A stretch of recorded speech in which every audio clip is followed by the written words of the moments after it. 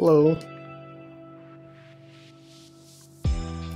Welcome, we're back. You already know. It's Wednesday. Got the chat.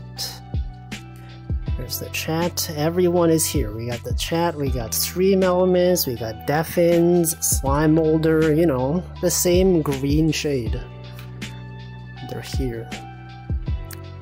We're back. It's Wednesday on the lake. And everything is going good. Everything is good, the same as usual. We'll probably see the bear, over there. Up there. Okay. So yeah, another week.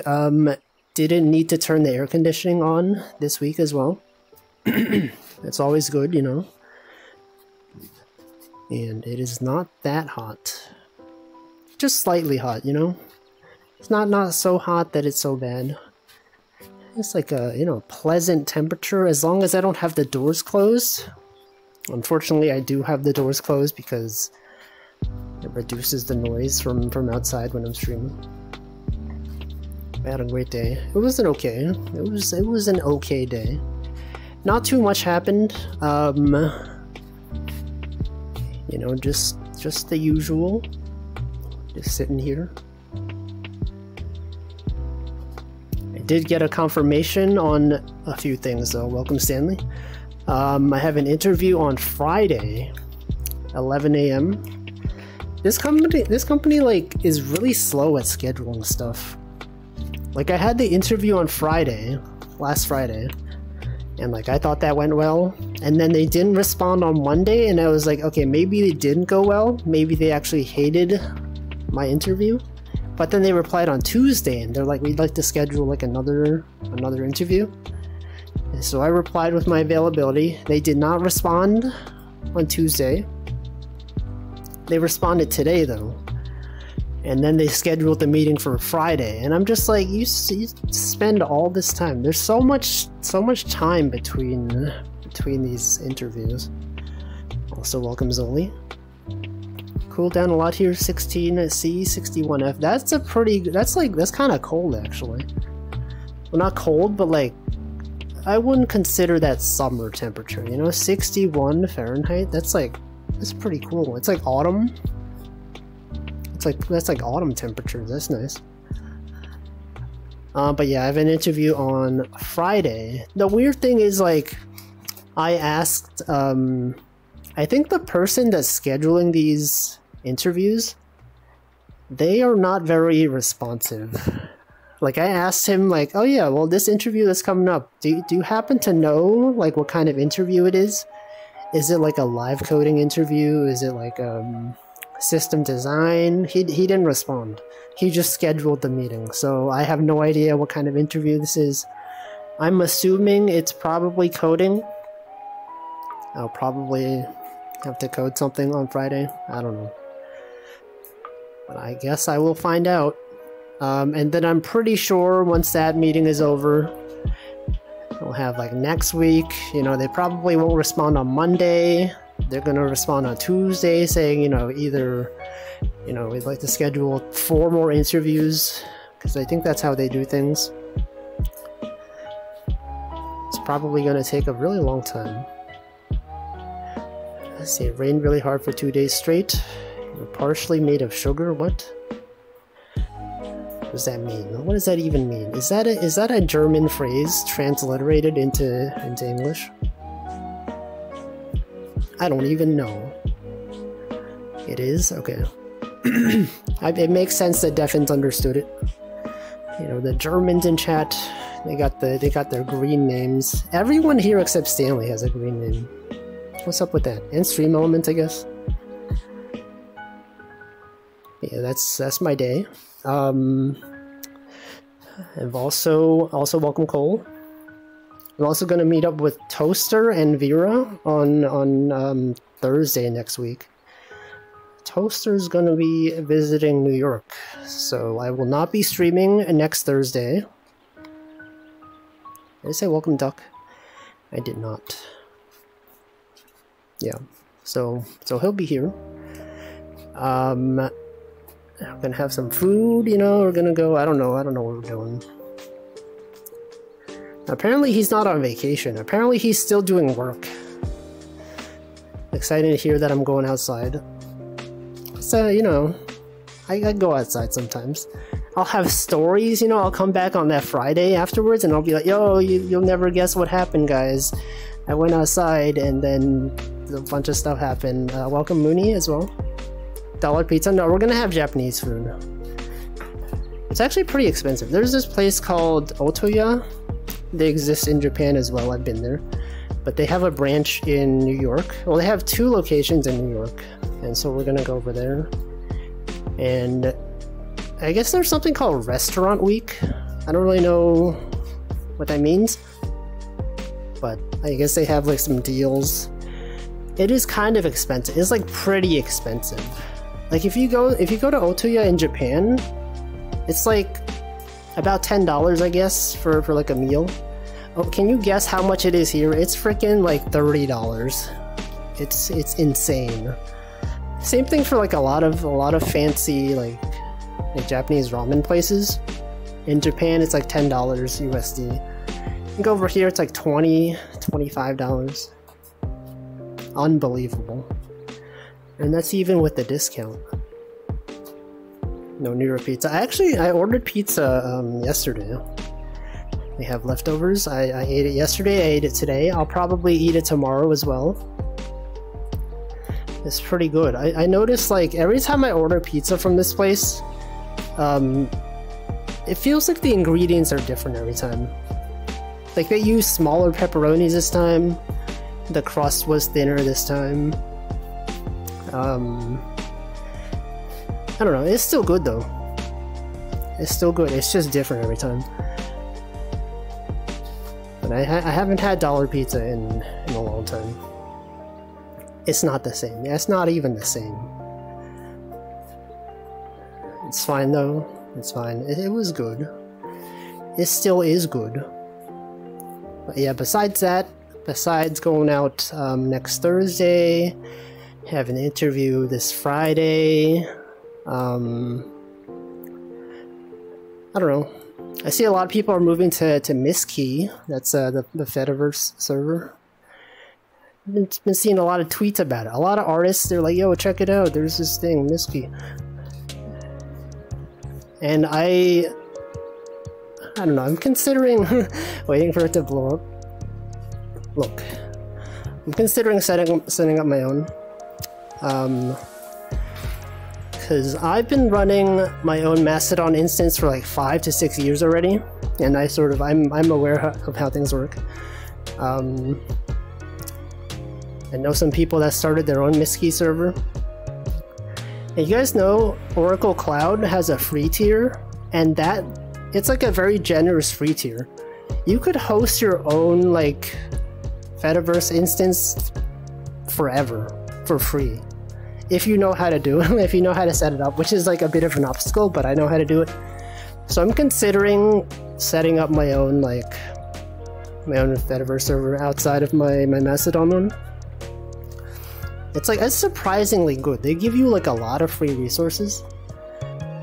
Remind me in a month. I'll do it this weekend probably. I don't know. Anyway, yeah, you could have your own, right? You could be Moonybug at moonybug.com. You could have your own Misskey instance if you want.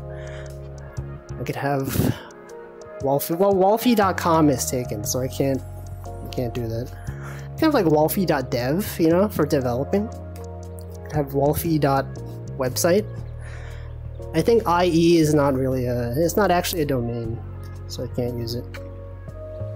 But I was setting up Misskey locally. It's pretty easy to set up, actually. I got it to work. Welcome, ChocoJax. Let's see, can we all just choose a Twitter alternative and move? Well, here's the thing, though.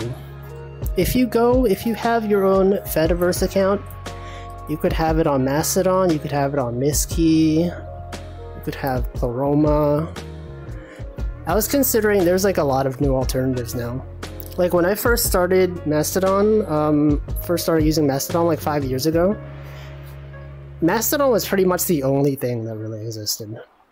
Nowadays, though, there's a lot. Like, after running a Mastodon instance for like 5 to 6 years, I know that Mastodon is not... is very heavyweight. It's very hard to run. There's better ones. I didn't like Mastodon. I think a lot of people find it confusing. Which is surprising, because I find Mistkey even more confusing. I set up my a local Mistkey instance, and there's like a billion different things going on, and I'm just like, I don't know what any of this is. And like, I know like how to use the Fediverse. Like, I don't know, there's like a widgets everywhere. You got like emote reactions. You can have things spin around. I got one on an instance that uses a Mistkey fork. Yeah, I was looking at there's one called Firefish. Apparently, that's like a forked version of Mistkey. Another alternative, there's like Pleroma, there is Akoma, which I wanted to try setting up. That one uses Elixir. It's kind of weird, I don't know. But yeah, if you have an account on one of those, it doesn't matter. You don't need to wait for people, you know. The Mastodon instance I set up 5 years ago, you can follow people from other, you know, I could follow Mistkey from my Mastodon instance. Mistkey reactions. Yeah, Akoma also supports Mistkey reactions. I don't know. I feel like a lot of people are going to be confused. They're going to be like, oh, I love this Mistkey thing. What is this? They sign up, and then they're like, wait a second. This guy's from a different website, and he's following me on Mistkey. What's going on? What is this? Just pick the least bad Fediverse. I think the best... Well, okay, this is hard for me to recommend, but like... The best thing to do if you know technology is to set up your own. But I know a lot of people that you probably do not know how to do that. But like in that case, you don't depend on anyone else. You could just run your own instance. Which, you know, is a bit annoying, but I've been doing it.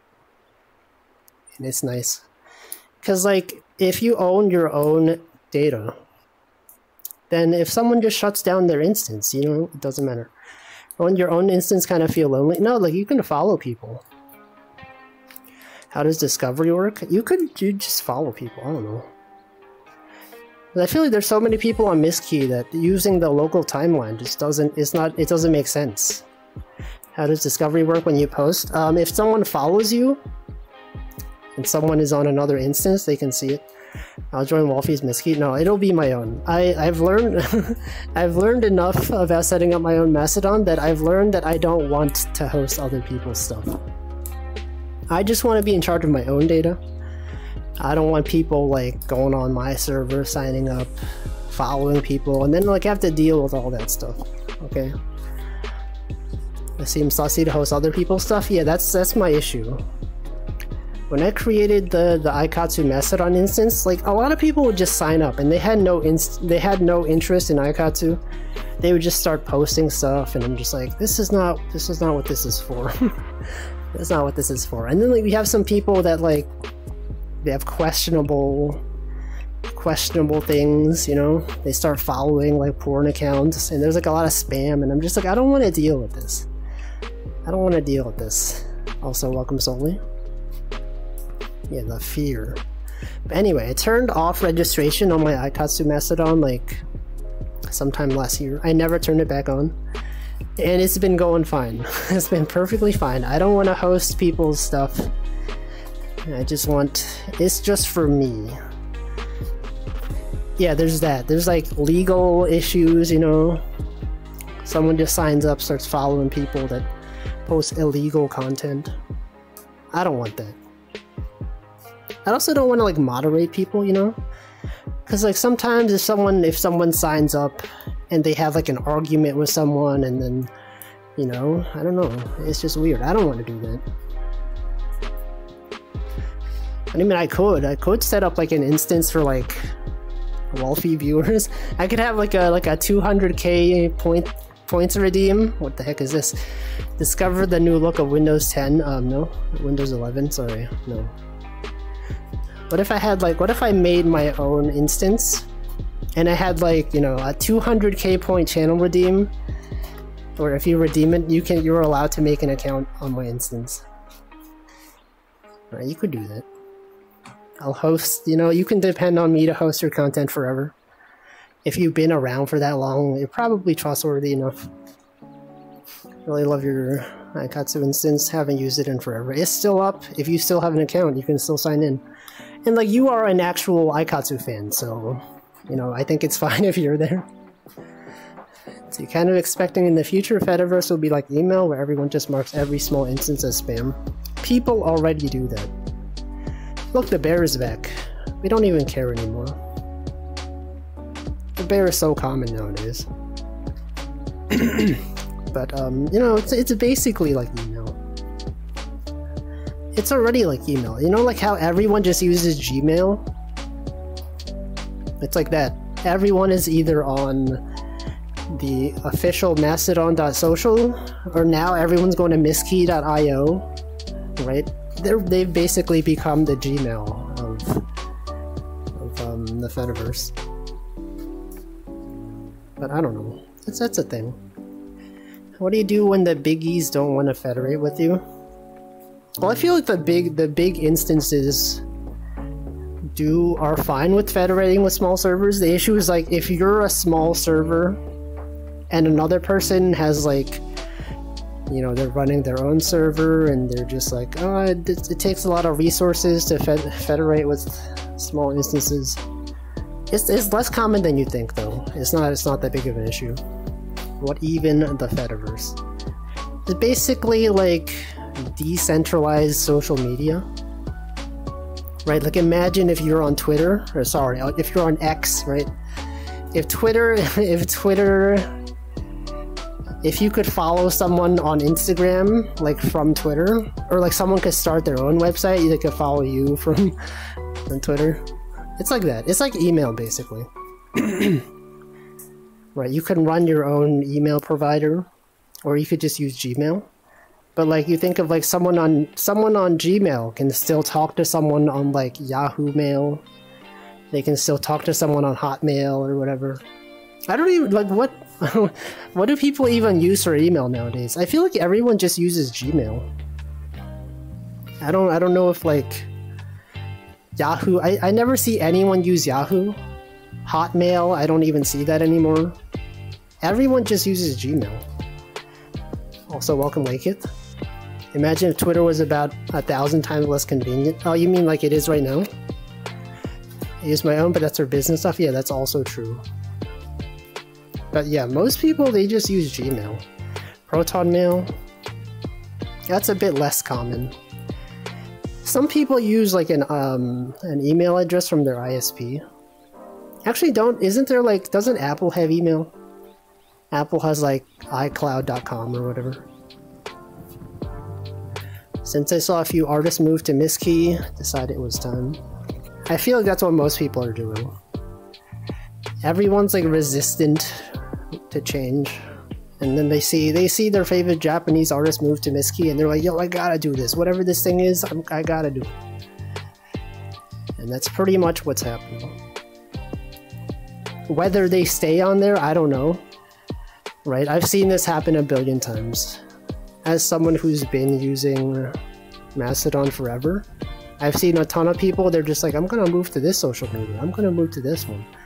And then they all end up just going back to Twitter. Let's see, haven't hit the rate limit since it was first introduced. I think they got rid of that for Twitter.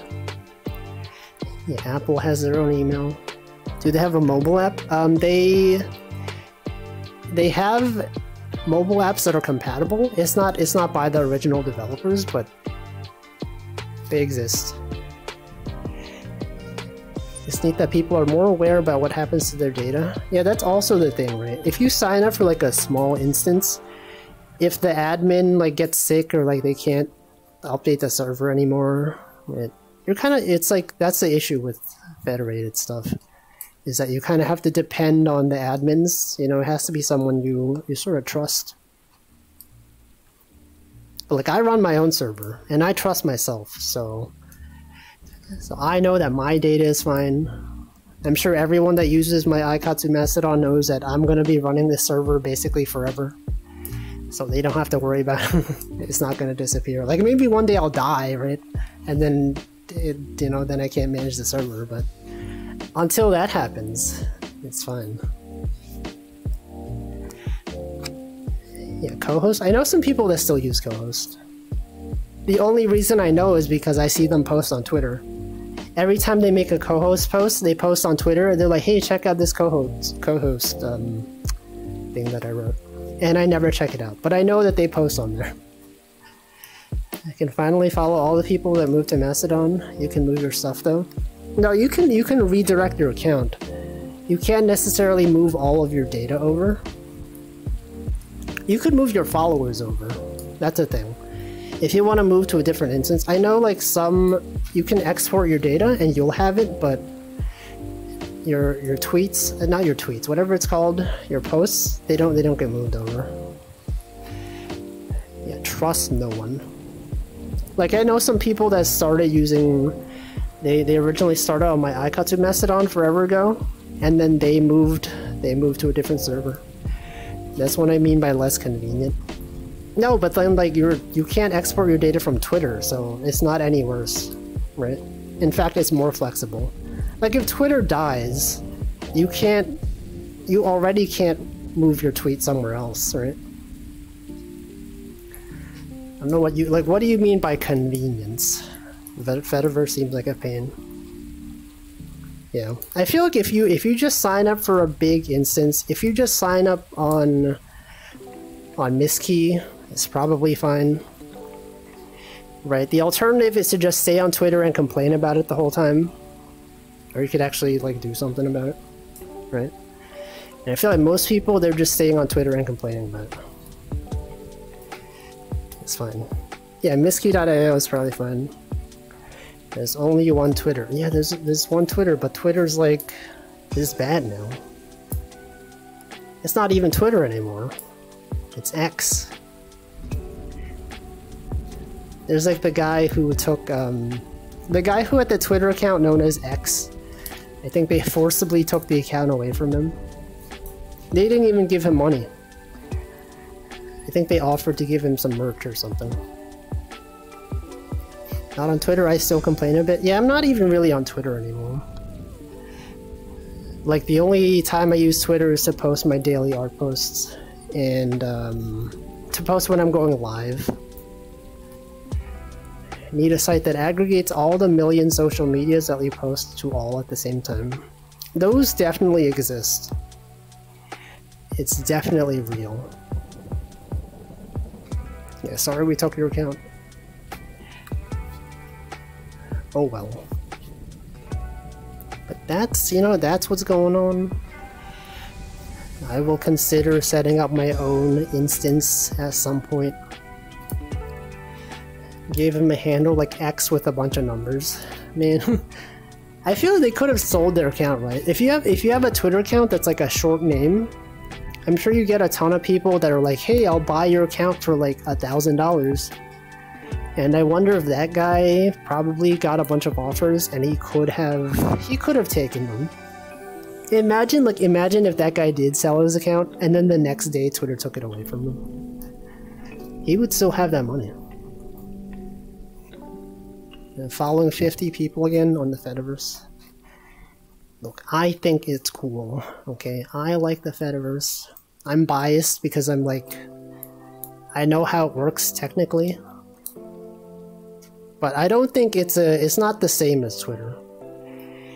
It's not the same. There's like limitation, you know, things. Federation, it has problems. Sorry, has problems. But it's better for like long term because everyone sort of has more say in what goes into their data. Someone wanted to buy my Twitter account. Yeah, your account, it's like, I feel like if you have a 4-letter Twitter account, it's like probably really rare. Right, Cole's Twitter account is just Cole. Just the word Cole, not even any extra letters. It's like, wow, that's cool. That's pretty cool. That, you know, that is the state of society. At least some billionaire can't buy it, and it's also true. It's also true. Well, I don't know. We'll see how it goes. Like, here's the thing though, like, I don't even post on Twitter anymore. If I were to even make my own, like, Fediverse server, I probably wouldn't even really use it. That's the messed up part, is that I've been so, like, away from social media for so long that I'm not even interested. Right? I'm only interested because of, like, the technical aspect. Like, oh yeah, it would be kind of cool to set up my own server. But, like, I don't know if I'll actually use it. You know, if I want to socialize, I don't post on social media. I just stream. And then people just check out my stream. And then we just talk about stuff. Then we complain about things, you know, we talk about social media. Oh, you guys see Twitter did this thing? You guys see Elon Musk did this thing? That's my socialization. That's what I do. I think you guys should do it too. I think you guys, instead of going on social media, you should just start streaming. Just talking aloud to yourself. And then sometimes some people will show up. They'll say things. Yeah. Yeah. Welcome, Toaster. If everyone is streaming who is watching the other streamers, you're not all streaming at the same time, right? Like, I'm streaming, and then ChocoJack streams later, and then I watch ChocoJack's stream, and then she's watching my stream, you know. It's only a problem if everyone is streaming at the same time, and that doesn't happen. You need a constant supply of cute animal pics. Well, I don't know. You could go on Twitter. You could go on X. You could go on Reddit. I don't even know. For every group of 20 people, 10 of them are 20 view streamers who are the 20 people. 20 view? Do you know how many people that is? Toaster, you don't know the terms. Also, welcome, Hamflow. 20 viewers. How many viewers is that? It's like a billion. Here's one thing you should learn. No, it's not 20. It's 20 digits. When someone says a 2-view streamer, they don't mean literally 2 views. They mean 2-digit. If someone says 3 views, it's a 3-digit view. Right. A 20 view? That's like freaking... I don't even know how many. That's like a lot. That's like a lot. That's more than Germa. Yeah, I also thought it literally meant that. I learned on Hamflow's stream though. He talked about it. He was like, "You guys know that it actually refers to the digits." Yeah, that is a thing. I also know because Mint Costella showed up one time and she was like, "Oh yeah, I'm just a 3-view," and I'm like, "Wait a second." And then I was like, "Wait, oh yeah, that's what that means." Yeah, you guys are learning. That's the terminology. Yeah, now you know. Now you can be like, yeah. No, I don't think a 0 view is not even possible. Because even, we've talked about this already. The number 0 is already 1 digit. So someone with 0 viewers would still, I think they would still be a 1 view. Right, probably. But yeah, that's how things work. That's how numbers work. 20 views. Anyway, at Toaster, I already told everyone that you're going to New York. That we're having dinner next Thursday. That's happening. More like a non-view. Yeah, more like a person without viewers. Good dinner, yeah. It'll be good. It'll be money. It'll cost money.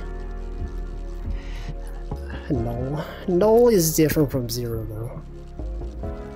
You got 0. You got null. You got undefined. There's so many things.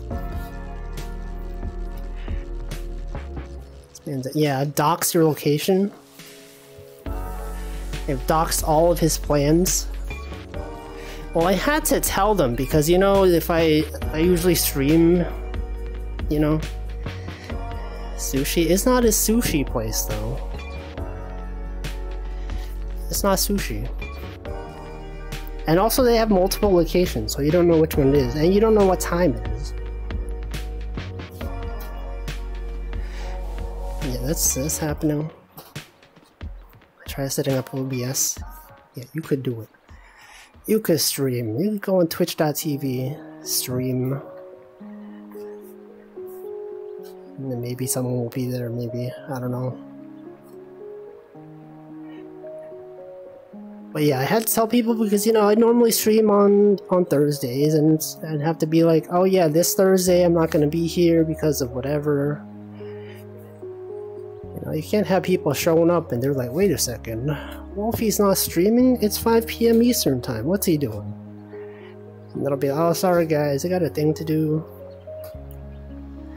Didn't realize we were cutting into my stream time. Well, yeah, because like, I always stream. I always stream at the same time 6 days a week. So it's pretty hard to not cut into my stream time, to be honest. Unless you do like, you know, afternoon. But then like even then, it would have to end pretty early. Right, so you know, it's fine. The only way to avoid cutting into stream time is like have it on Sunday. But you know, it's a bit of an ask, you know. It's fine. It's fine to miss a day here and there. Right? It's not like this is my job, right? It's not like I get paid for this. I mean, I do get paid for this, but not really. Am I employed? I am. But I have an interview this Friday and possibly sometimes next week. So I don't know. I'm unemployed at the moment, but maybe not in the future. Maybe at some point. Sunday stream? No. Imagine streaming on Sunday. Who does that? That's so weird. No one streams on Sunday. Yeah, Sunday is rest day. Sunned egg prefers scramble. That doesn't even make sense. Sunday, I hardly even know it. Right, guys? Sunday, I find it quite simple. You're telling me Sunday. Sunday, Sunday. What about Moon Day? What about what about Daughter Day? What about Sun Night? What about yeah. What about the other things, huh? Anyway, look at this, guys. You can put this up here now. Oh no. I'm gonna put this here.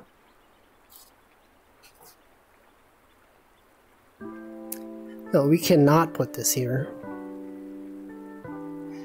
Sunday, what? Yeah, I already said moon and night. I've already said that. Yeah, I managed to stack them. We have learned that every time you quit and reopen the game, whatever was in the air gets stuck there. Marvel Superhero Moon Knight? What? Isn't that the Dark Knight? Okay, look, we've done it. Figured out what made Twitter so easy to use. Because Twitter started off really easy, right? They had text messaging, they didn't even have images.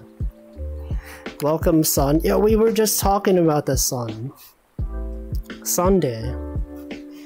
We were literally talking about Sunday. I think that's cool. Number of words per line. You mean like number of oh, you mean like the word wrapping? Like the columns are kind of narrow? Yeah, there's an issue, like if you go on a website and they don't have word wrapping, and you just have like a really long text, it's hard to read. Have they ever looked at books, right? Books don't go for long. Yeah, word wrapping is nice. That's good. Would recommend. Yeah, they do wrap words. Remember back in the day when like a website would be like, this page is best viewed on an 800 by 600 monitor? And that would be the most common size. Yeah, exactly.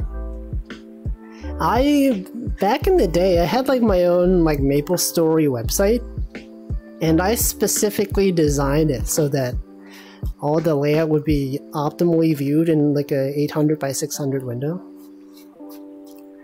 And I'm sure if you check it now, it's like you can't read anything. I also have a Goodnight Deafened. Custom CSS.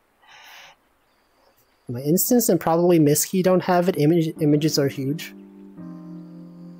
I don't know. I'm sure there's a setting for it somewhere, maybe. My Neopets website, yeah, so true. I had that as well.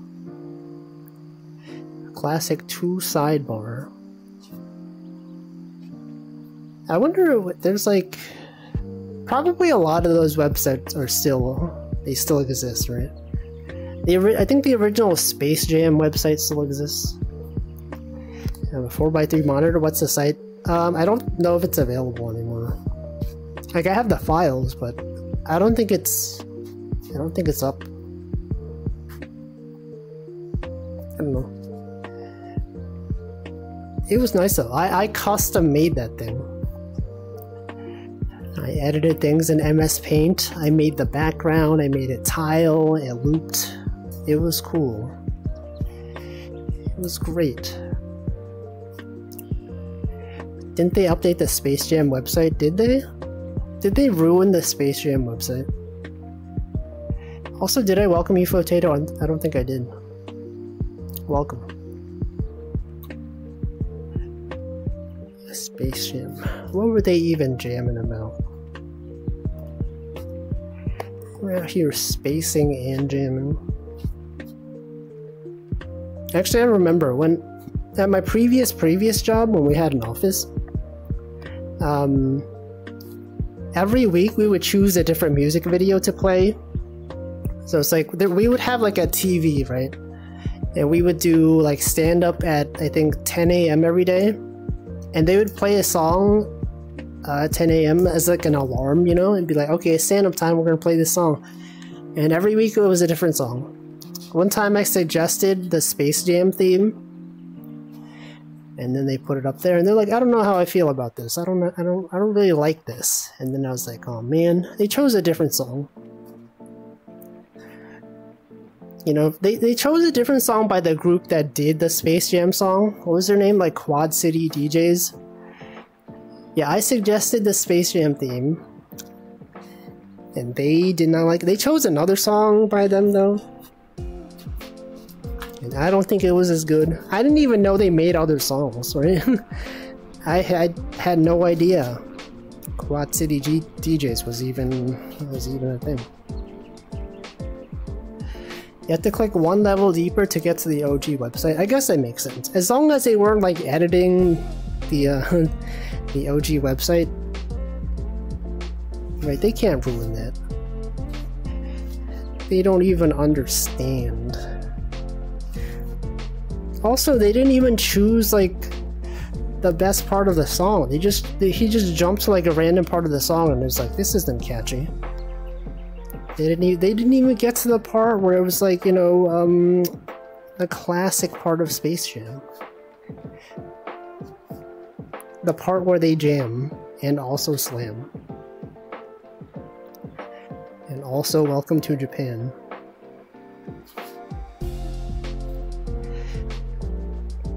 That is everything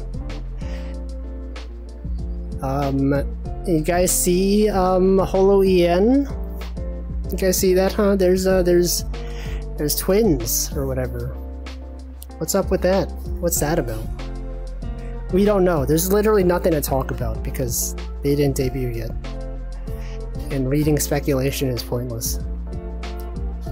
Are they supposed to be wanted criminals? I guess that's their lore. No one really cares about lore. People say there were other twin VTubers that graduated. There was. The Japan tour guide ones. I don't know. It's impossible to say. Yeah, I thought it was interesting that they have the same account. I love 4 out of 5 of the designs. Okay, you don't need to tell us which one you don't like. But that is interesting to know. What if the one you don't like is one of the twins? Wouldn't that be messed up? You're like, I like everything except this one specific twin. Am I gonna watch their debuts? I don't know. I don't know. Like, I don't really care. I'll be honest, I don't really care. But like, I don't know. Maybe. I don't even know when it is. When are they debuting? What if they're debuting right now? Literally right now.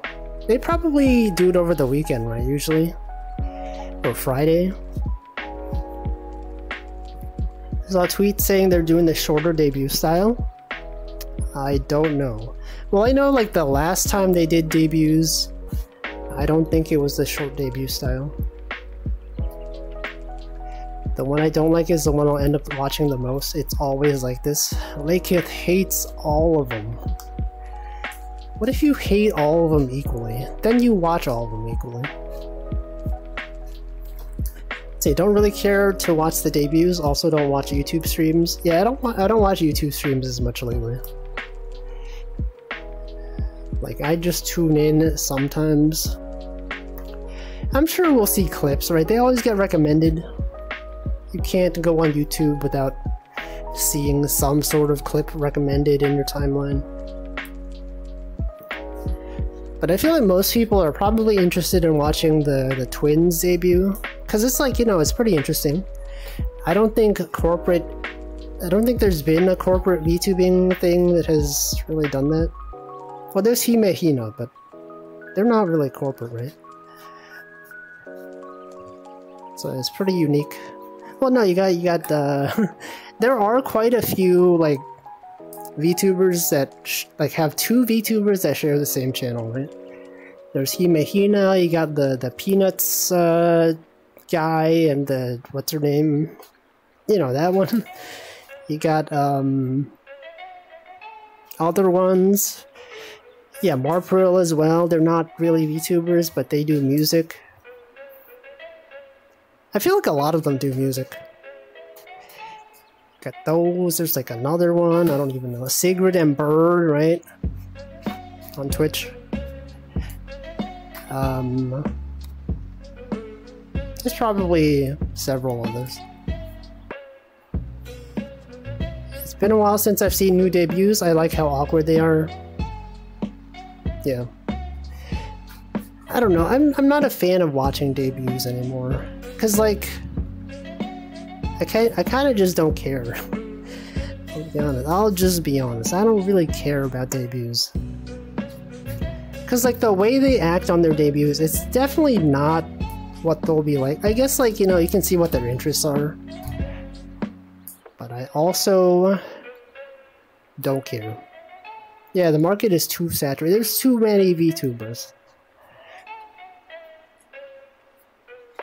But I know, like, people that only watch Holo EN, they're probably, you know, they're probably, like, they got nothing else to do. I don't want to say they got nothing else to do, but I mean, like, a lot of the Holo EN hasn't been streaming as much as they used to.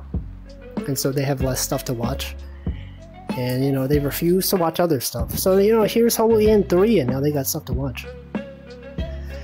But me, I already have people to watch. Right?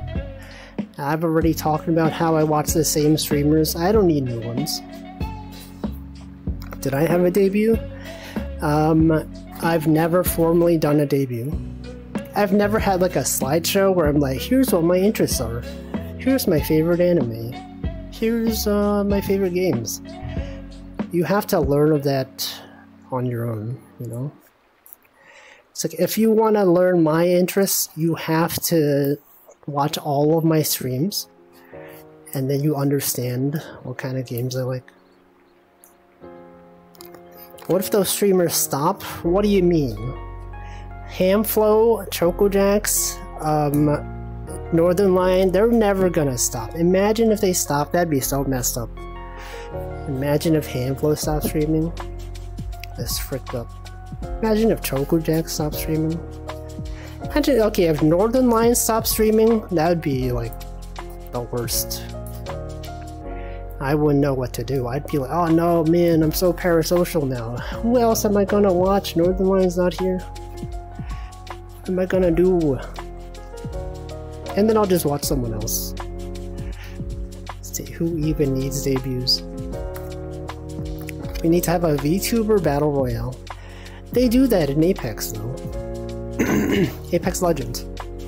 Also, welcome Snackareko. Can't wait for the Wolfie debut telling us about his favorite colors. Do they do that, though? Like, I know Niji Sanji, when they do debuts, they have an official, like, color hex code. And they usually mention that on stream. But I don't know if, like, other VTubers do that. One must dedicate years, yeah. Like, imagine if you met someone in real life and they did all this introduction, like, hey, here's who I am, here's my interests, I like this thing, I like this thing. It's like, you know, that's not how things work, you know? You just talk to them, and then I guess gradually you learn their interests. I don't know why I'm comparing, like, watching a debut stream to, like, to actually meeting someone in real life, when they're not really the same at all. Yeah, they're not even real. They're not even real. Imagine if VTubers are real. It's not just about the streams. What do you mean? Let's see, every time there's a new VTuber debut, I'm just like, did they list Archaea? No, I sleep. Toaster only cares about his own game. Well, what if they list Outer Wilds, though? Well, I tune into VTuber debuts to see if they're a fan of Aikatsu. And if they are, then they get bonus points. But then, like, I probably still won't watch them. Probably. If they list catch and release, I'll watch them. I doubt this will ever happen. Right? If a corporate VTuber like actually streamed catch and release, I would watch at least one of their streams. Holy frick. This thing fell down over here, and me in VR, I thought this thing was in front of me in real life, and I was like, holy frick, I gotta catch it, but then I remembered I was in a game, so it doesn't matter. What the heck was that? I got spooked. I wasn't even expecting it. Welcome, Nutritious. Are they not similar? Well, no, because like when you're watching a VTuber debut, you don't really know them, right? It's like someone explaining their interests, but like if you're meeting someone in real life, you know, you could become their friend for real. When I debut, I'll make sure to list Aikatsu and catch and release. Yo, Hamflow is in the new HoloLive generation. What are you doing? You gotta plan for your stream. Hamflow. Which one do you think Hamflow is? Do you think he's one of the twins? He could be. It could be him. You could. Wouldn't that be funny? If you just like tune into the HoloLive EN3 debut stream, and then suddenly like one of the twins is just like, you know, what do you expect? And then suddenly you hear Hamflow's voice. You'll know when they're like, when they make the same jokes that he does. It'll be like, Hololive. What about Holo Death? I don't know. Hololive. Hololive. What about Whole A through N live, huh? Yeah, exactly. Then you'll know. Then you'll know it's him. I'm primed and ready to react. I'm reacting. He's a React streamer. Hamflo is the rock girl. I don't actually know their designs. I didn't pay too much attention. The only one that I sort of looked at was the twins. It's like, that's the one everyone is interested in. You're like, how are they gonna do this? Do they like, are they actually related? I imagine they probably are, because like it'd be hard for them to share a channel if they didn't know each other in real life. Yeah, it's hamming time. The hamming distance. Hamflo and Nabunon are the twins.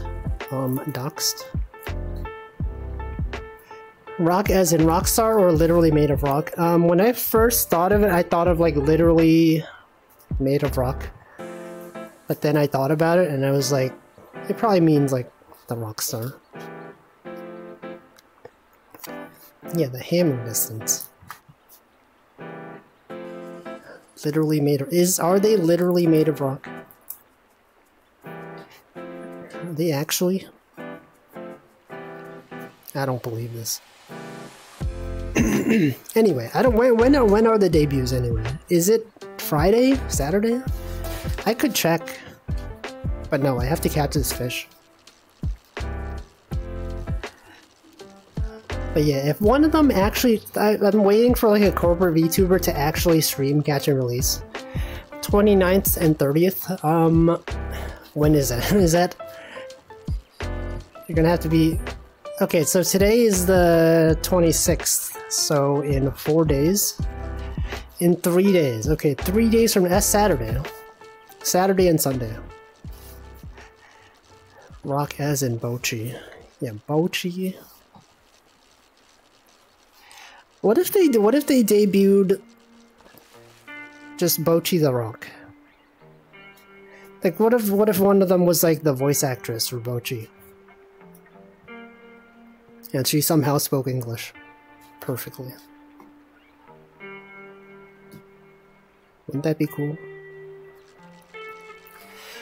Bochi. No, Bochi. What about Boat A through the... Boch A through the... When is someone gonna host a Bochi watch along so I can finally watch it? Never. No one would ever watch a Bochi the Rock. That's just a thing that people pretend. It's just like a big, you know, just like a big thing. Everyone's gaslighting me into thinking it's a real show. Everyone just made up a bunch of characters. Also, welcome Tag Barrel. Don't we already have the Bochi VA speaking perfect English? I don't know actually. What will happen if we host it? Well, I would need to like actually watch it though. Right? Just because someone's doing a watch along doesn't mean that I will tune in. Because like the Karagi Discord, they do watch alongs pretty often. And I've never tuned into any of them. People on other Discords have done watch-alongs of things. I never tune into them. Cause like I got other stuff to do. I got other streams to watch. Sometimes people watch like Netflix shows. And I'm like, I don't feel like watching this. You can do it on your server. I don't even have like a room for it. Yeah, I don't even have a voice channel. You guys literally can't even talk to each other via voice. Yeah, stream pill. We're literally streaming right now. Let's see, the whole Black is No thing. I think I have seen some clips of that. Since I never watched the show, I don't know what that context is. Imagine watching along.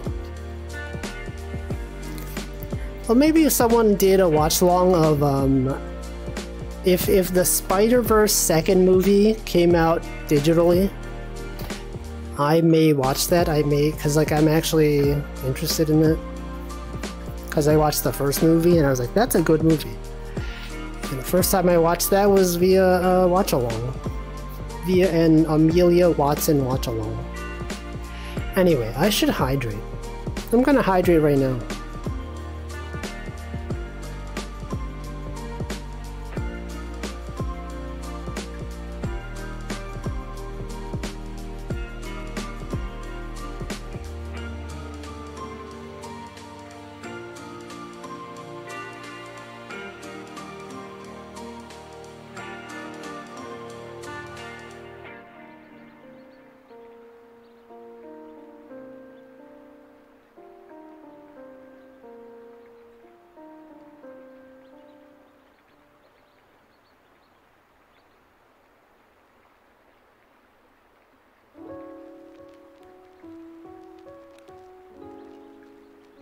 Alright. Let's see. As Lily said, recently learned a new pill turn. I don't even know what does that even mean? I don't even know what that is. See, I haven't either. I think it's her trying to accuse a black player in Among Us of not doing his tasks. Oh, like the actual voice actress was playing Among Us? I see. Watch along. I'd rather watch a short. Yeah. A YouTube short. A new pill. This guy is pilled. This guy is swan pilled. It's such a specific joke I just made here. No one even understands that one. So here's the joke. I'm going to explain the joke that I just made. Swan pilled. There's a video game known as Super Auto Pets, and there's an item known as a pill. And there's a meme in Northern Lions chat where he says, they say to pill the swan, which is pointless. There's no reason you would feed a pill to a swan in that game. But people tell him to. And that was the meme. I've explained the meme, and it doesn't really explain why it's funny. Yeah, the pill kills the pet. And there's no benefit from killing the swan with the pill. Unless you have another synergy. But anyway, that's why it's funny. It's so funny, guys. The bog pill. From the same toxic communities, what? What are you even saying?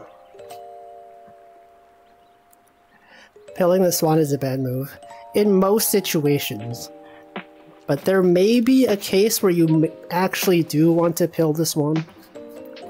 Like if you have another animal in Super Auto Pets, and that one has an effect, like if a friendly pet dies, or faints, sorry, they use the word faint.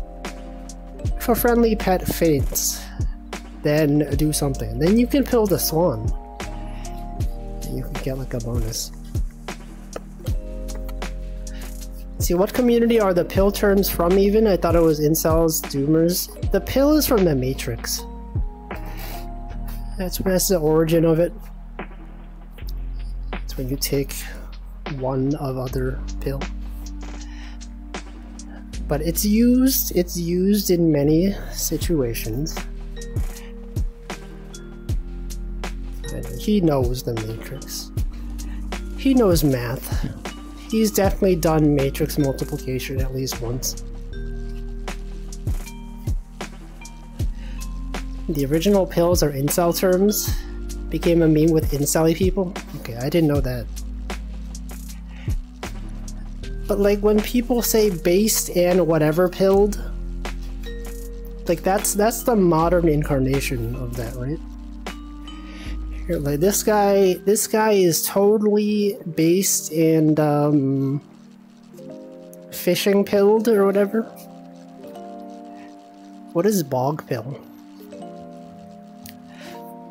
It was basically sexist. Okay, I didn't know that.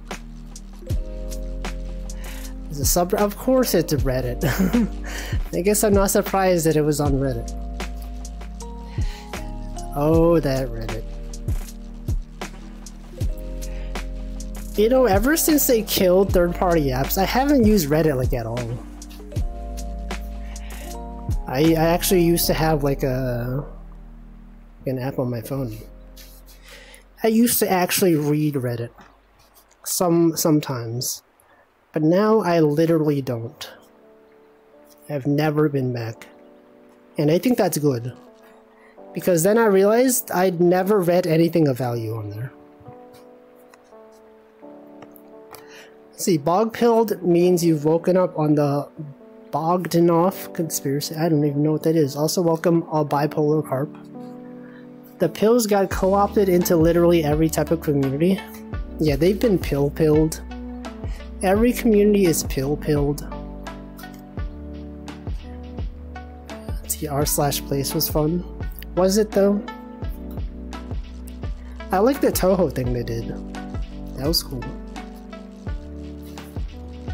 Let's see, remove the app from my phone. A year ago, I could stop reading pointless stuff in bed. Yeah, I feel like every time there was VTuber news, I'd be like, oh yeah, I gotta see what people are saying about this. I gotta check out Reddit to see what they're saying. I don't know why I thought that, but like every time I would read it, it's all like speculation. There's nothing really interesting going on. Sometimes someone would talk about indie VTubers, but like no one, no one does that. No one talks about indie VTubers on there. It's always corporate. And then I was like, why am I reading this? Like, these people don't have insight into stuff. It's always like, yo, do you guys see this thing? I heard this thing happen. I heard this thing. And now that I don't read any of that stuff, I'm just like, maybe it's for the best. See, in the same way that based can mean anything. Oh, frick. No. In the same way as base can mean anything, red-pilled can too. For more innocent meaning, base is doing your own thing. Red-pilled is being in the know. See, I was not aware of the difference. I don't even remember which one is which, right? It's like you can take this pill or you can take the other pill. I don't remember which one is which. Then we have r/place the other day. It ended with, yes it did. It totally did. Now we're efficient. They don't even know. Let's see, Reddit is good for guides and tutorials if you don't want to use Discord. Yeah, I hate using Discord for stuff. Well, if he's not fan community pilled, I don't need to interact with fan communities anymore.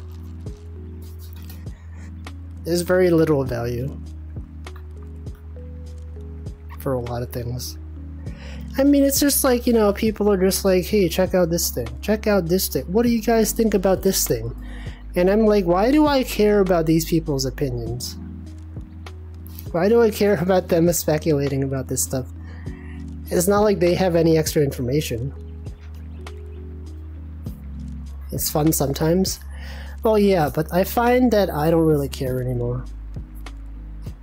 Blue is living in ignorance, red is knowing the truth. I see, I see. So that's why, that's okay. When they say it's red-pilled, that makes sense. Chat isn't fans. You guys aren't even fans. You guys are just people. You guys are just individuals living your own lives. Discord is going to create a void of information. Yeah, we talk about this all the time. We talk about this constantly, using Discord for actual useful information. I would not recommend. But yeah, that's Reddit. Don't really use it anymore. Yeah, and I think that's good. I think more people should do what I'm doing. Because I know what I'm doing, okay? Not using social media, really. Not really using Reddit. Just fishing every Wednesday. Just streaming to people. That's the life. That's what you guys should do. Why doesn't everyone just do what I'm doing? Best Discord guides are hosted externally, which is good. Yeah, I feel like people should not be using Discord for like super important stuff. It's out here living my life. See, the blue pill is just a sleeping pill. Allows the Matrix dudes to put a potential recruit back into the normal world. Red pill is a tracing program. I see. I understand. I watched like the first Matrix movie. I don't remember it, but I did watch it. Cole uses Discord to record all the secrets. Why? Why would he do that? Imagine doing that. Weren't the pills just for show? I don't even know. When they've got 2 weeks vacation, they hurry to vacation ground. Is that a song reference? You should know that I don't know references. I don't understand when people make references to pop culture in my stream. That seems like a song lyric. It seems like you're referencing a song there. I should ask ChatGPT. Hey ChatGPT, what song is this? Please explain this message to me. And then it will. And then it'll explain. I can understand it without context, that line. They swim and they fish. I do be fishing though. The red pill had a program. The blue pill is a sleeping pill, I just assume. But we have no way of knowing, because he didn't take that pill, right? So we don't know what would have happened. I'm sure many people have written fiction about what happens after he takes the other pill. So, you know, what if the Matrix, what if he took the other pill? What if the other pill was actually the better pill? What if it was a trick the whole time? He was fooled into eating the taking the other pill. I don't know. I don't know where I'm going with this. The Matrix. It's cool though. Remember never using TweetDeck? Decided to use it for once on Firefish. It's kind of nice. Oh, that's different though. Isn't TweetDeck broken now? Gotta clock in a widget. I feel like Miski has too much going on. It's got too many widgets. They have like an RSS feed in there. Got a bunch of stuff. D-based. D-based. What about A through C based? Anyway, yeah, Mastodon by default, it used to have like a TweetDeck-like interface until they added like a single column mode. But on my Aikatsu Mastodon, I disabled the single column view. I force everyone to use the TweetDeck view. Give me all random features that can totally not cause my site to be exploited. I saw this meme on a Miski instance that was like, here's all the different types of Fediverse software. And then Miski was listed as like, is basically an operating system, but people say it's fine. It's like the Emacs, they didn't say this, but this is my thought. You know, like Emacs is often like, people think of Emacs as like an operating system that happens to have a text editor. I feel like Miski is kind of like, it's kind of like Emacs. It's like the Emacs of the Fediverse world. It's like it's got everything, it just happens to also have the ability to chat and send messages to people. I made this up myself. I didn't see a post about this, but I was reminded. I was like, yeah, it's basically Emacs. Do people really do that? Do what? MISC wasn't even designed with ActivityPub in mind. Oh yeah, that is also true. It's also true. Send messages with Emacs? I would not be surprised. I'm sure people like tweet from Emacs. They probably do all that. So VTuber streaming with an ASCII avatar stayed longer. It was all Emacs in the front end. I mean, I saw the screenshot you posted. On the left side, it looked like Emacs Lisp.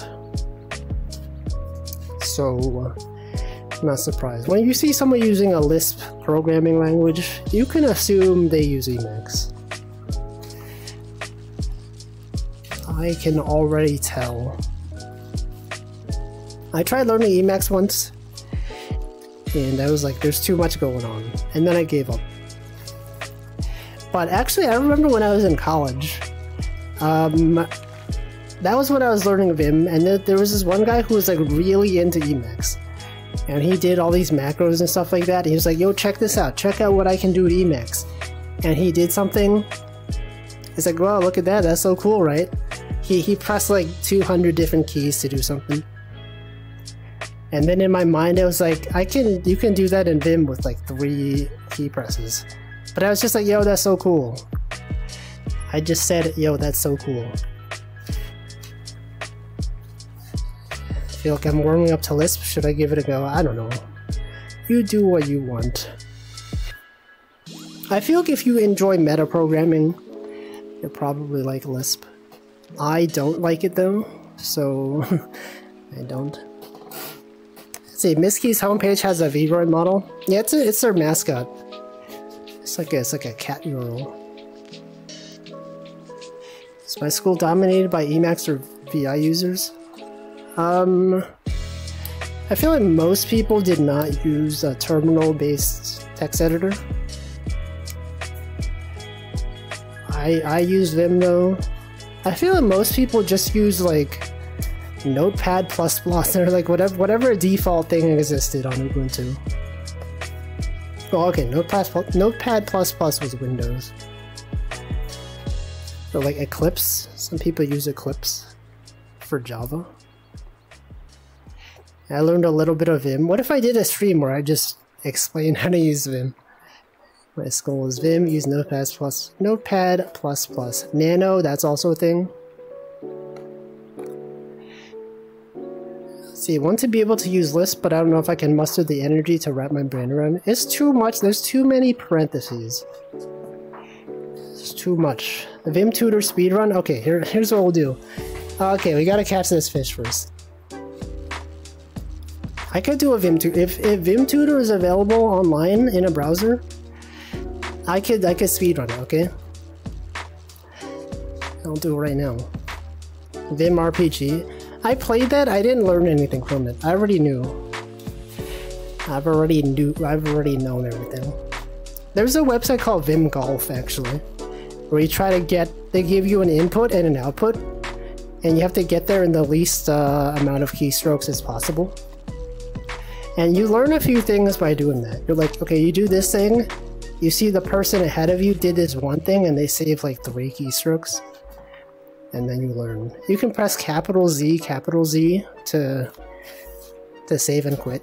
You know, most people do :WQ, enter, and then they quit. You can do Z. Ow.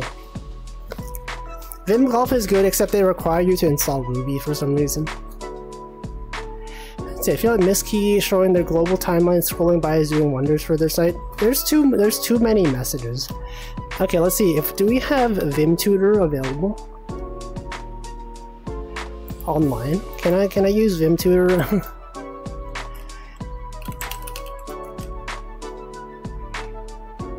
Vim Tutor. Vim Tutor online. Interactive Vim tutorial.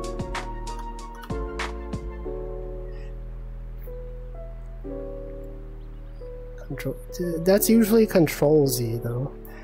No, Control Z, I mean like capital Z. It does save. But I never use it. I just do WQ. Oh, this isn't VimTutor. Get this out of here. I want actual VimTutor. Vim Adventures. VimTutor. Is there like a Vim? Okay, I know the Rust Playground. It uses it has a Vim mode. Config key binding Vim. Also use can I use the dark theme, please? Theme. There's so many themes on here. Twilight? That's dark, right? Okay, here's what we'll do. VimTutor. We will copy the text from VimTutor.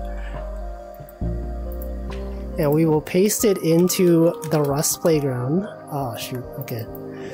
Paste. Okay, here's VimTutor, guys. Here's how you use Vim. Okay, Vim is a powerful text editor. You can't see what I'm pressing. It probably doesn't even look good. What does this even look like? You can barely see what I'm doing. Can't even see this. Let's see, a social media site showing it's active is proof it's worth investing in because you feel like there's people to reach. It's true. Okay, so here's actually, you know, I could put up the window here. Let's add window capture. Game capture? Is that the same? Firefox? Capture specific window. Window Firefox. Wait, where's Firefox? It's not even showing up. Firefox? Where is it? Can I not capture? You guys know I usually don't use Windows. How do you capture specifically Firefox? Might be better to do this on a non-VR stream. No, look, it's fine. Window. Okay, maybe it's not game capture. Maybe it is... Oh, window capture. I don't know why I chose game capture. Okay, Firefox. And we will choose Firefox. It has to be a window capture. Okay. Oh. Okay, so here's a thing that has Vim open. Oh. You can do this. You can do this. You can crop this.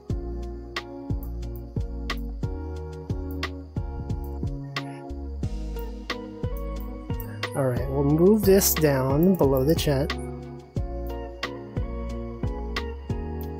Is this good? Is this good? Here, I'll do this.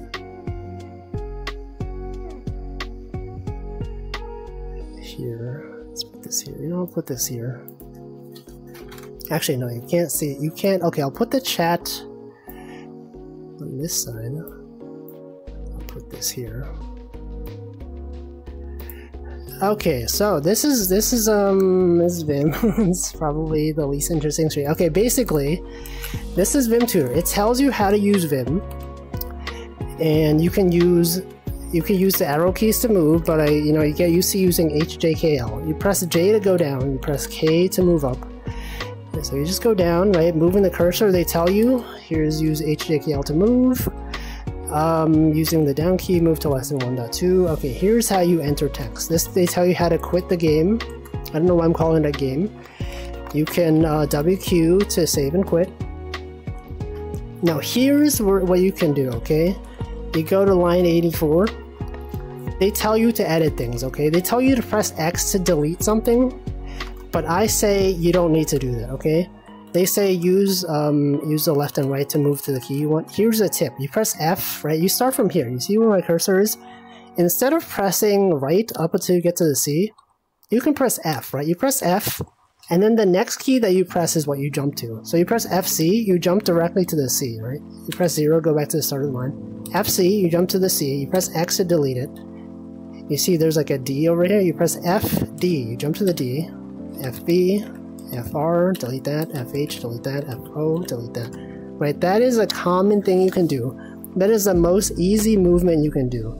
Okay, you get used to that. You can also do, oh shoot, where am I? I just accidentally undid everything. Okay, you can press 84 GG to jump to the 84th line. Right? Or you could press 84 capital G to jump to the 84th line. It's a common thing to do. Okay, so F will jump to the character. If you want to jump to the character before that letter, you can press T, okay? Earlier I was pressing F and then C to jump to C.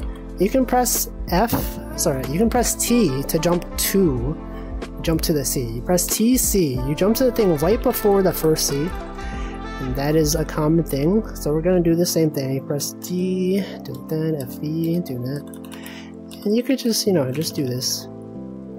This is the tutorial. They teach you how to do things. I'm teaching you stuff that the tutorial isn't even telling you to do. Okay, and then here. This one, they tell you to edit this line so that it has the same text as this.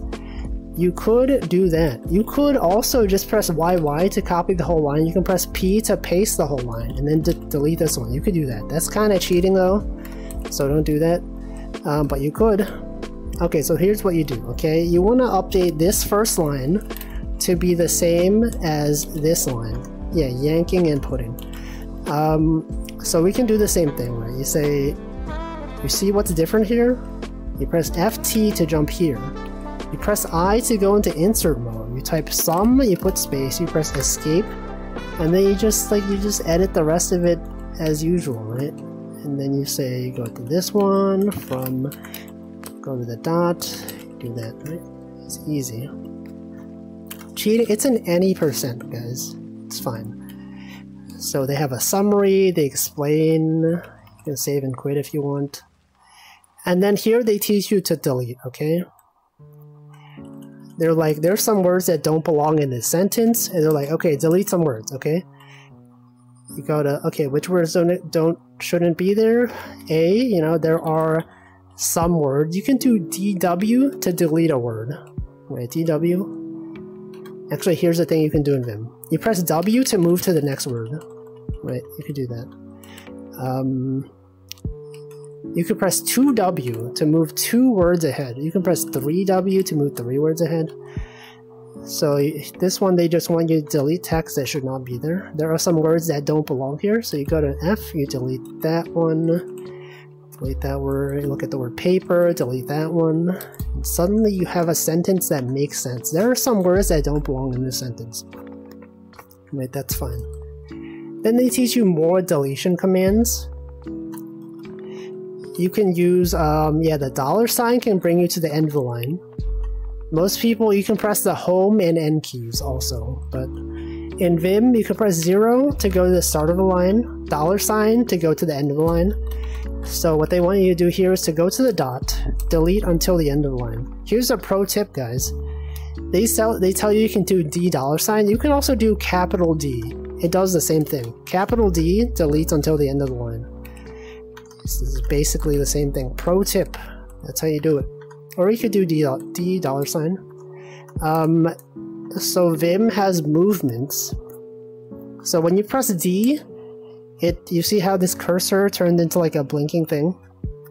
It's like a pending delete. It'll delete until the next thing that you move the cursor to. So if you press D and you press W, it'll delete the word. If you press D and then we do the same thing we were doing earlier, you could do like F to the T, right? You want delete until the T. You can do DFT. It'll delete up to this T, including the T, guys. So there's pro tips for you. You could delete, if you want to delete until the T, DTT, right? Look at that, pro tip, easy. If you want to delete and also enter insert mode, you can do C instead, right?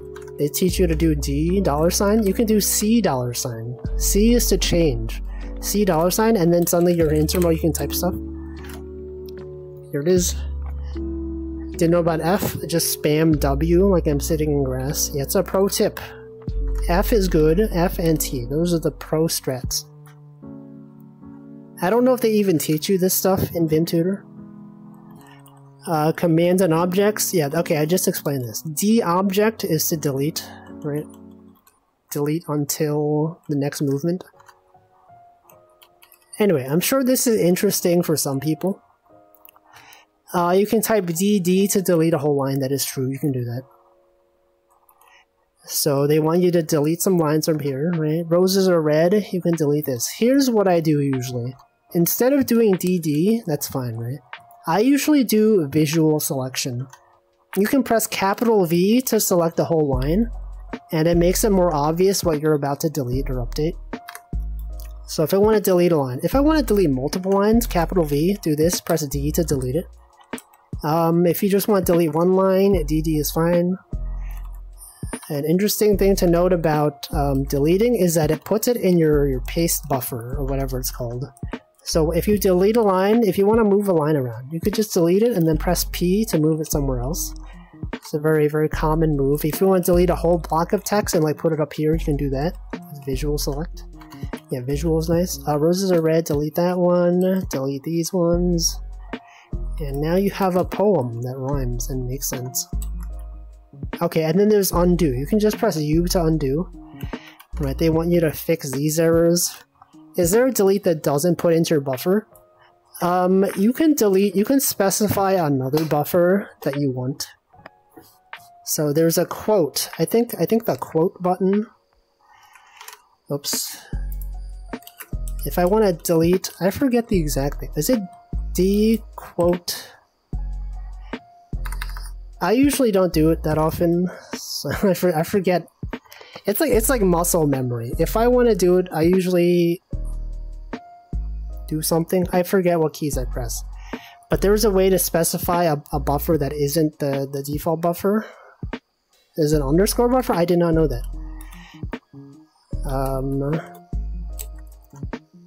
Okay, so we learned some things here. How do you delete into a different buffer? Is quote underscore D? Yeah. Yeah, and then if you paste that, okay, true. Okay, we learned something today. You can do that. It's good to know. I didn't know this. I got some experts in chat. Okay, so they want you to fix these errors, and then just undo it. Oops. Let's do this. And then you press U to undo. That's it. And then the next one, lesson 2 summary, we've done this. The put command. Yeah, P to paste, you can delete. Delete and paste. Put this here, you put this there. Put that there. Replace command. What is the replace command? Press R. Oh yeah, R, you can replace the current character. So like usually what you would do here, and you would press like, you would delete the M and then you would insert and then type something else. If you want to replace a specific character, is there a redo? It's a capital R. Use U for undo, capital R for redo. I think. Yes, it is capital R. Okay, so this one, they teach you to delete a single character, replace a single character. Okay, so here,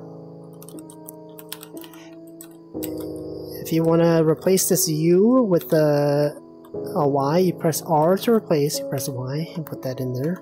You do that, do this, do that. Easy. The change command, okay, see, I explained the change command earlier. This is if you want to delete and also enter insert mode. So you can C W to change the rest of the word. You start typing words. I usually do CIW, guys. CIW is to change inward. This is one of the most useful movements you can learn. If your cursor is here and you want to replace the whole word, you do CIW for change inward. It'll replace the whole word, and you could just retype it. You do the same thing for like DIW. If you want to delete the current word without like needing to go to the start of the word, you could do DIW to delete the whole word. So that's good. You know, I usually use that one really often. More changes using C. What is this? C $ to go to the end of the line. Yeah, you could do that. Or you could do C, capital C does the same thing. Right, just type the rest of this. The C $. No, do the capital C command. Right, you can do that, that's fine. Lesson 3 summary. I'm sure some people are watching this and they're like, what's the point? I could just like click and just type. What's the point of doing this? Well, there's cool things you can do. They have macros as well. You guys know about Vim macros? It's convenient. You can do visual selection and insertions. I don't think the tutorial covers any of this stuff. But you know, if you want to do like, you do capital V, or you do, what is it, Control V? Do Control V, you type a bunch of stuff. You could do that. Look at that. It's nice, right? You can do visual selection. Control V to select a block of text. You press X, and then you could like paste it somewhere else, right? You could do this. Check that out. I was told of macros, but my professor was a Vim wizard. Macros are basically, you just copy stuff, right? You could do, here's an example, okay? Let's say, okay, you can also, here's a tip. You can press Control A to increment the number. Right, you see how this thing says 1? You're like, man, I wish this could be 2 instead. Control A is now a 2, right? Control X to decrease, it becomes a 0. So here's a thing you can do here.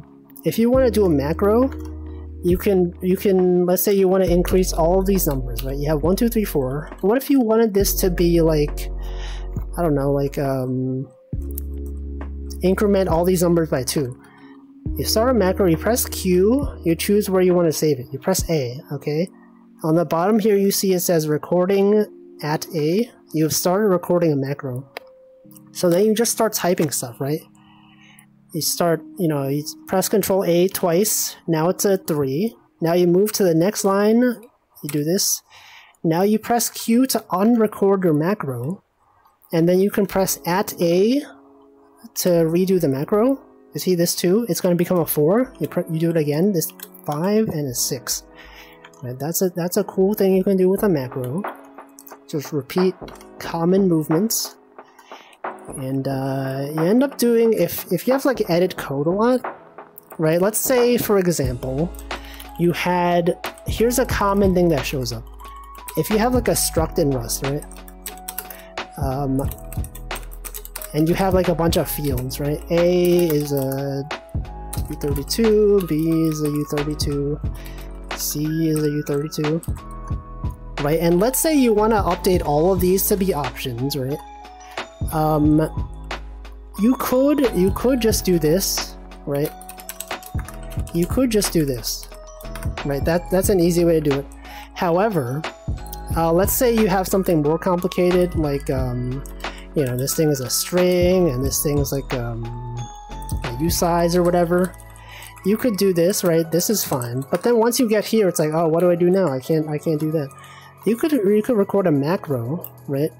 You do QA, you find the quote, you find the colon, you do this, you do option, you find the comma, and then you go to the next line, you unrecord the macro, then you press it twice. And now suddenly you've changed everything into an option, okay? It's an easy thing to do. You know, macros are cool. Also, welcome Yurga. I probably saved hours by doing stuff like this. If I had like a real programming problem, I could probably explain some cool uses for macros. Or let's say like, I don't know, what's a common thing you can do? Something like really repetitive. You can do that, record macros and do stuff like that. Anyway, this stream is so specific. This is like the most specific stream. It's like half the audience is like, what the frick is he talking about? The other half is like, yo, what the? I didn't know you could do that. You can search. If you want to, yeah, if you... So search is also a movement. So if you want to delete, right? Let's say you want to start from this line, and you want to delete until like the next arrow. You could press D, and then you could press, start searching, that, and suddenly, you know, your cursor was here. You do a search, right? D, search, dash, dash, dash. It'll match that. Once you press enter, it'll delete from your current cursor up until whatever you search for. So you can do that. Yeah, search is a movement. Same thing for N. If you want to repeat a search, okay, I don't know if they explain this here. If you are searching for stuff, you can type like, you know, you search for the word in, you press N to repeat again.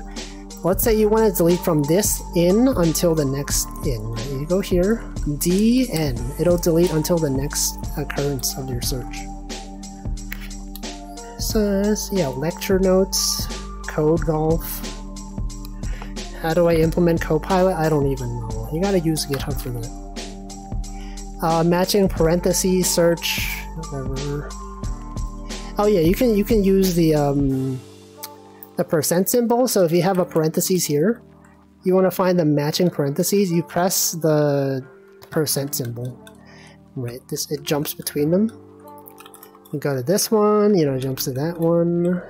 Go to here, jumps to there. You could easily do that.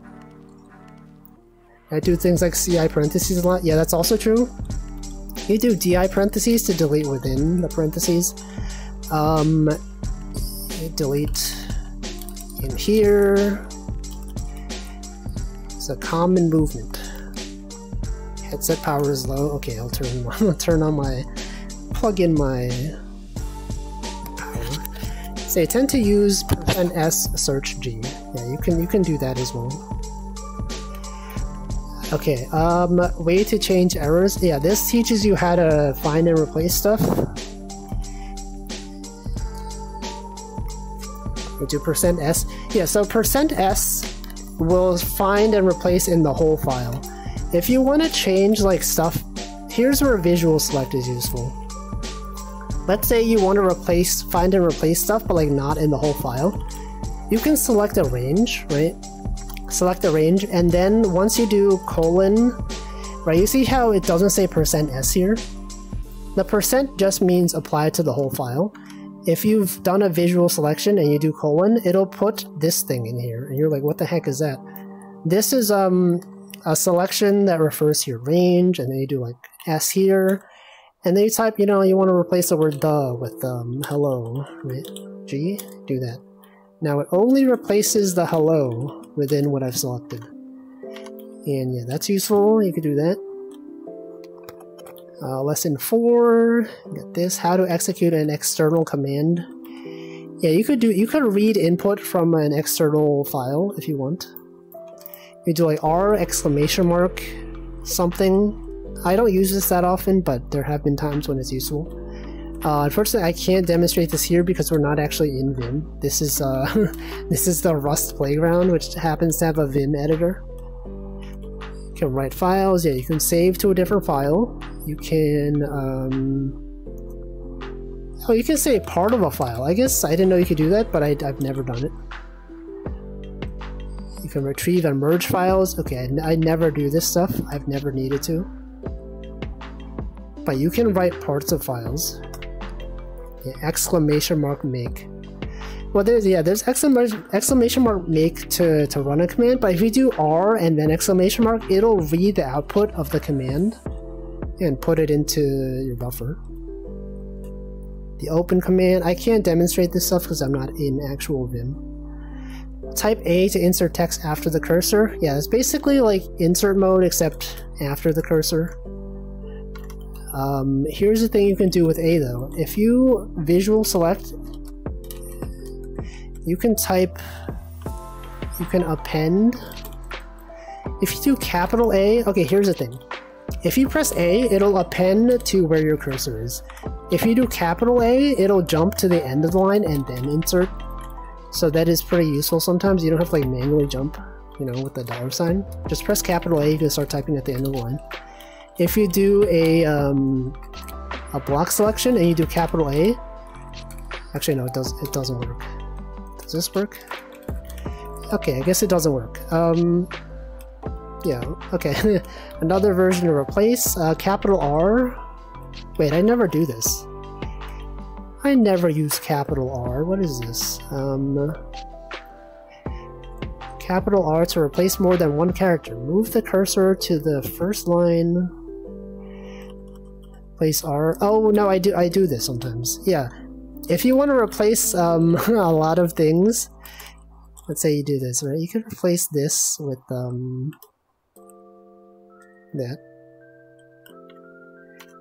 You could do that. Set option. This is a bit. Okay, this is teaching about Vim settings. Do some of that stuff. Typing O opens a line below. Oh yeah, this is pretty common. If you're on a current line and you want to insert a line afterwards, just press O. It'll do it pretty easily. Right, you don't have to like enter insert mode and then press enter a bunch of times. You can just press O. You can press capital O to open a line before your current line. That happens pretty often. And here's, they teach you how to use help. They teach you how to use vimrc. And that's the entirety of VimTutor. There's a lot of stuff they didn't teach you about. They didn't teach you about the T or F. I feel like that's one of the most powerful movements you can do. But anyway, I spent enough time on this, and get back to talking about stuff that does not alienate half of chat. What does T do? It's the same as F, except it jumps to the character before. So it's useful if you don't want to jump directly to the character, you want to jump before it. But yeah, that's some basics of Vim. Set no compatible in vimrc to use arrow keys. I don't use arrow keys. I think it's nicer if you don't use them, but I can see how if you were starting out, you use arrow keys. I specifically turned off arrow keys to force myself to use HJKL because it's kind of annoying having to reach over to the dash or to the arrows sometimes. Bind arrow keys to deleting your whole file. You could also do that. I just disabled arrow keys. Still can't get used to it. It takes a while to get used to. It's hard because like if you need to code, like if you need to do actual work, it's a bit counterproductive to like spend all your time in this editor that you don't even really know how to use. But thankfully when I was learning Vim, I was like in college and I had plenty of free time to just, you know, I just write out a project using Vim. If you're like being paid to do stuff at your job, they probably will be like, please just use an editor that you know how to use. Thinking of moving HJKL to JKL. Why? I think it's good to learn the proper way. I don't know, maybe if it works for you, that's the thing though. If it works for you, you could do it. You can use... Did I mention what semicolon does? I feel like I use semicolon all the time, but if I were to explain what it does, I don't remember. What does semicolon do? Do I use semicolon? I feel like I use semicolon. I'm gonna look it up. Vim semicolon. Oh yeah, okay. I forgot to explain this. I think I was doing this subconsciously and I forgot to explain it. Semicolon repeats the command. So if you do like an F or a T to search for the next character, you don't have to keep typing it, you can just repeat it. Okay, here's what you do. Okay, let's say I'm here, I want to jump to this M, right? Or no, let's say I want to jump to this M right here. And instead of... Like if I just press F and then M, it'll jump to this M, which is not what I want. I can repeat it again by pressing FM again, and then it'll jump to this one. But instead of doing that, you can just press semicolon, and it'll repeat the previous F or T movement. And that is pretty useful a lot of the time. Play Dungeon Crawl Stone Soup, use HJKL for movement. Yeah, you could do that. You could do that. What are some other things we can do? There's a lot of cool stuff you can do in Vim. Actually, does Vim Golf have a version that doesn't require you to install Ruby? Nope, okay, they still have not modernized. They also require like a Twitter login, which is kind of messed up. My issue is that I first have to move my hand from JKL to HJKL. Wait, what? What's wrong with H though? I think it's fine. Alright, well, it's Vim. I'm sure if I had other stuff that is useful. I'm gonna write some Rust, guys. Check this out.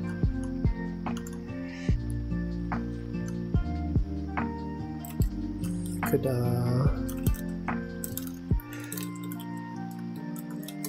yeah, look at this. It has printed the text. Alright. Welcome, Good Cat Gaming. Cargo space. Cargo road. Alright, let's see. Where is my index finger when I type? It's on the home row. Let's see, when I'm typing, my index finger by default is on J. If you look at your keyboard, I think the F and J characters have actual, there's like special indentations on them. That is where your index finger should be. Mine is on J as well. Well, I don't know. It's been normal for me. I feel like down left is common. I don't know. Home row typing is nice. That's why HJKL is so much better than arrow keys. Because it's faster. You don't have to move your hands, you know? It's like you're already typing here. If you want to move, you'd have to like go here, and that's weird. You don't need to use H to move that often anyways. That's also true.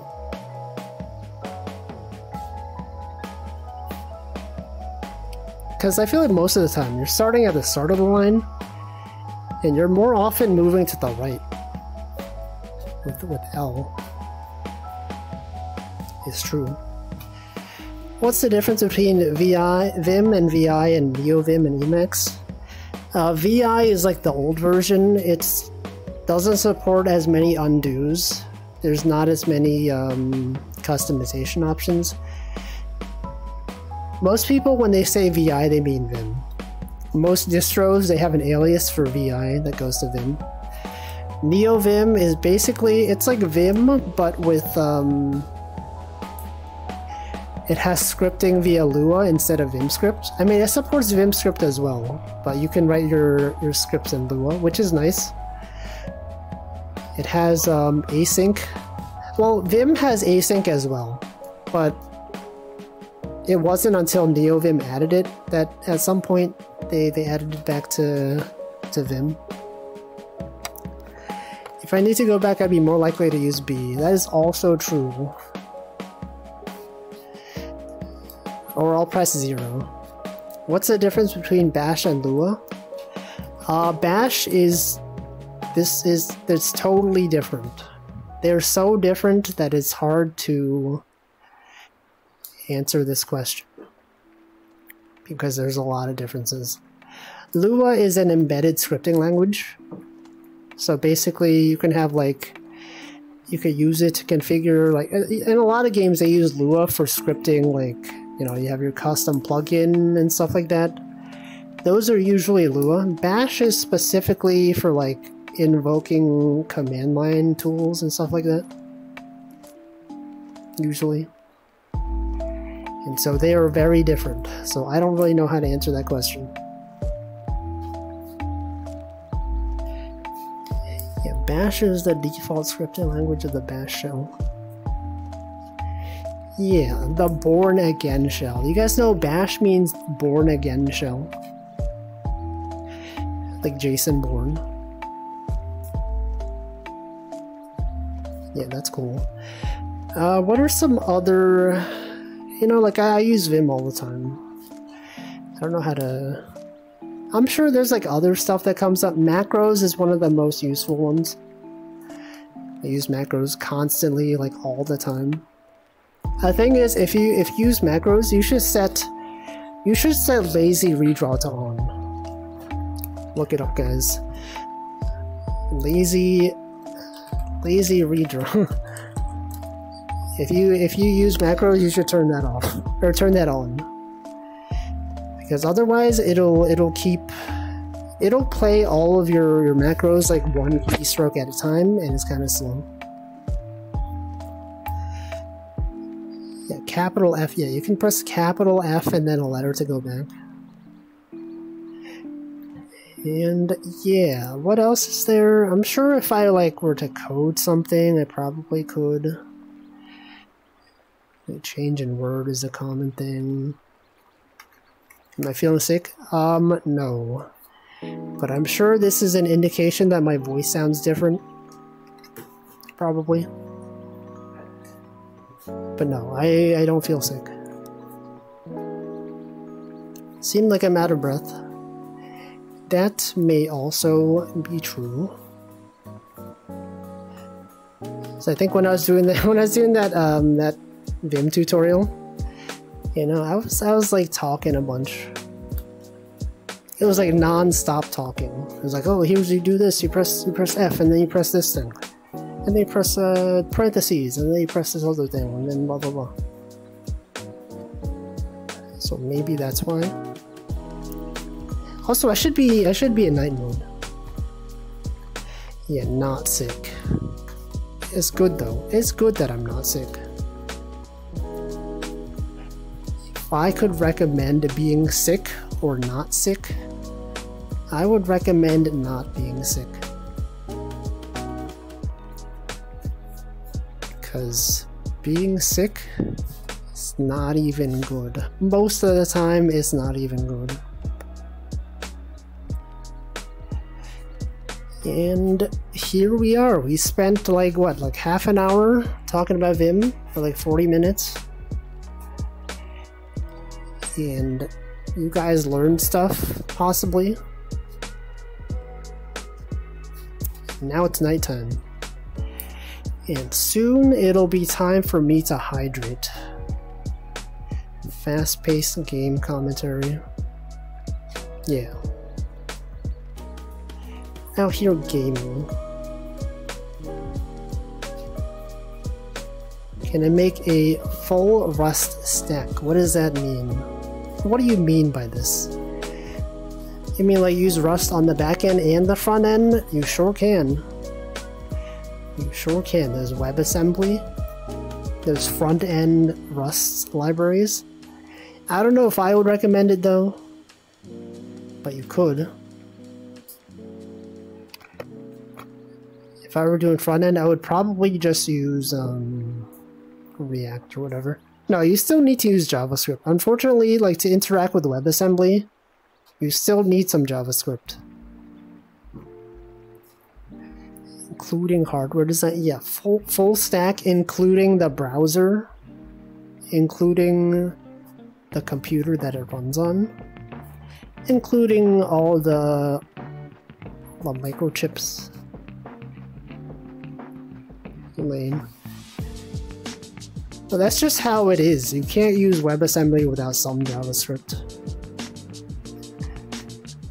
Anyway, I guess I'll hydrate now. I know it's like, you know, no, actually it's perfectly on time. Okay, we're gonna hydrate.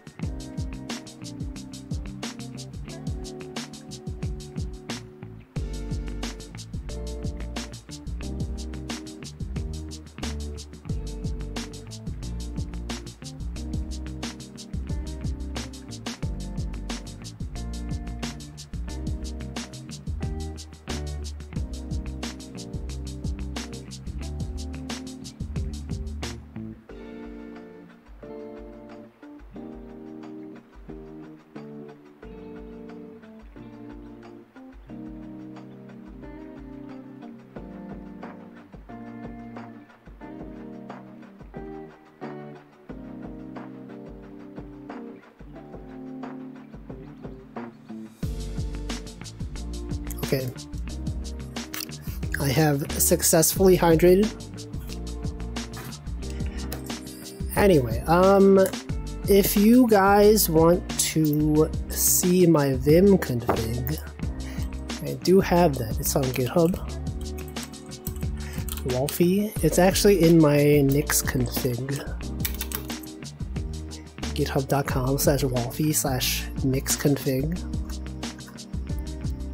It's in modules, NeoVim. And I've got a bunch of Lua script in here. I've got some Nix where I define all my plugins, you know. Got this plugin.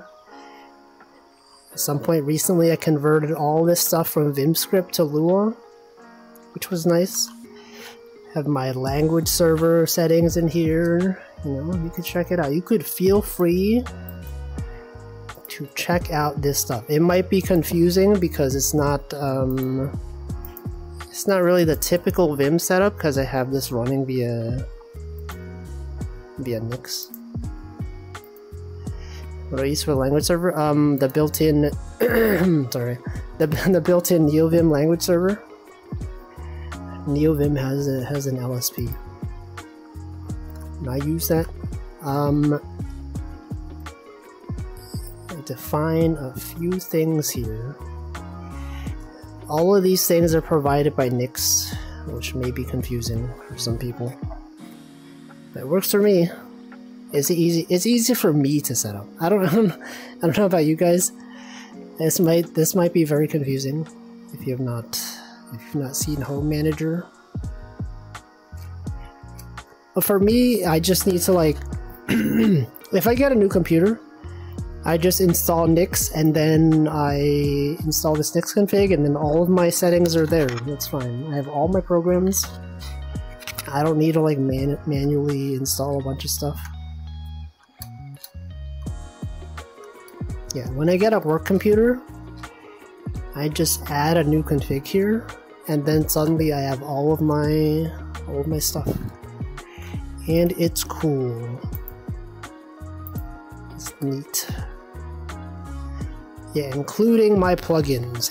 All the plugins, all of my commands, you know, Rust gets installed, all of my CLI tools. This guy's work for a startup? Yes, but I was doing this stuff before I was in a startup. Your friend has been talking about Guix. I've heard about that, but I don't think it's like not as well known as Nix, right? Anyway, yeah, that's it. That's all. Anyway, what else is going on? What's going on in the world? We've talked about a bunch of stuff.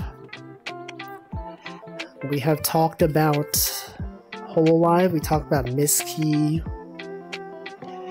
We talked about Twitter. Give me Oscar Nix config. It's up there. I literally linked it. It's my entire repository of knowledge. Config language is a Lisp dialect. For Guix, man, why they gotta do this? So many parentheses. That's a repository. You guys don't knowledge. You guys have knowledge. It's cool though.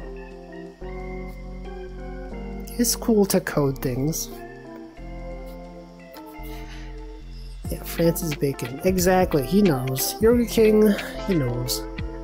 Knowledge is power. France is bacon. But what was he baking though? What was France even baking? We simply do not know. We should release some fish. You know, it is catch and release. And now we sell these fish.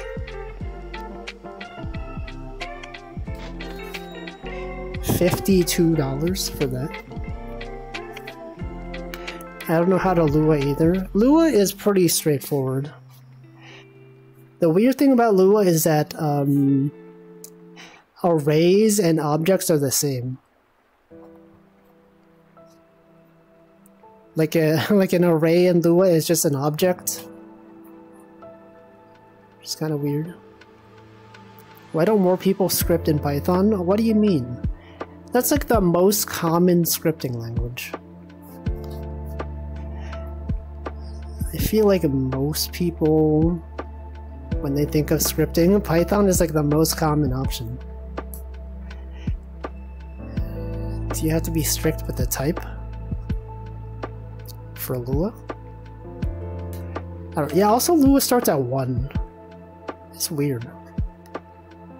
More people? There's already a lot of people.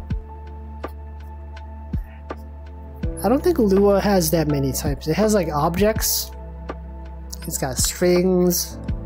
It's got numbers. It's one of I think it's one of those languages where like numbers are always floating point. Also, welcome, Probs Not Jack. Lua is the most used of Visual Basic style languages. MATLAB. Haven't used MATLAB in so long. You guys use MATLAB?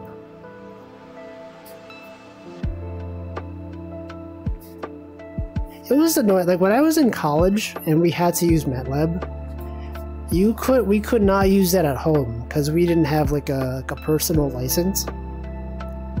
And so we would need to like SSH into like one of the machines at school and then install like an X server and then run MATLAB from there. It was kind of weird. Yeah, MATLAB's only used in academia. SageMath. I think there's also another one, right? I forget what it was called. But there's like an open source kind of like MATLAB. Oh yeah, Octave. Yeah, Octave. It wasn't exactly compatible though. There's like a lot of stuff you could not do that MATLAB could do. SageMath. I don't know. Julia. The missing signal processing libraries that couldn't use it. That probably was one of the yeah, that probably was one of the things that I needed. Digital signal processing stuff. I don't know, I'm sure it's better now. It's probably slightly better now. But I did not enjoy MATLAB at all. Because it was not that cool.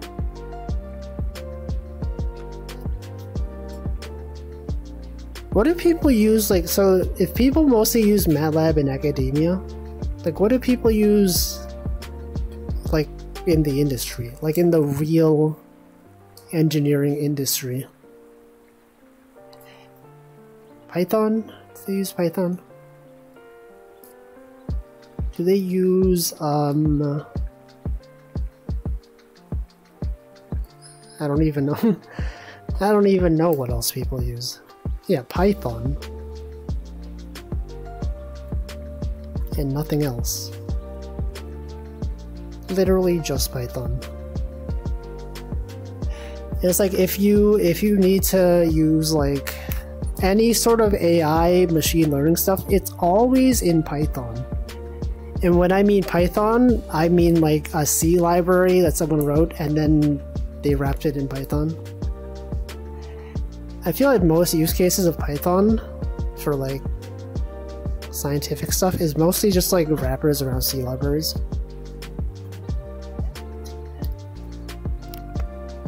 Some specific instrumentation files, drivers for it probably only exist in MATLAB or C. Man.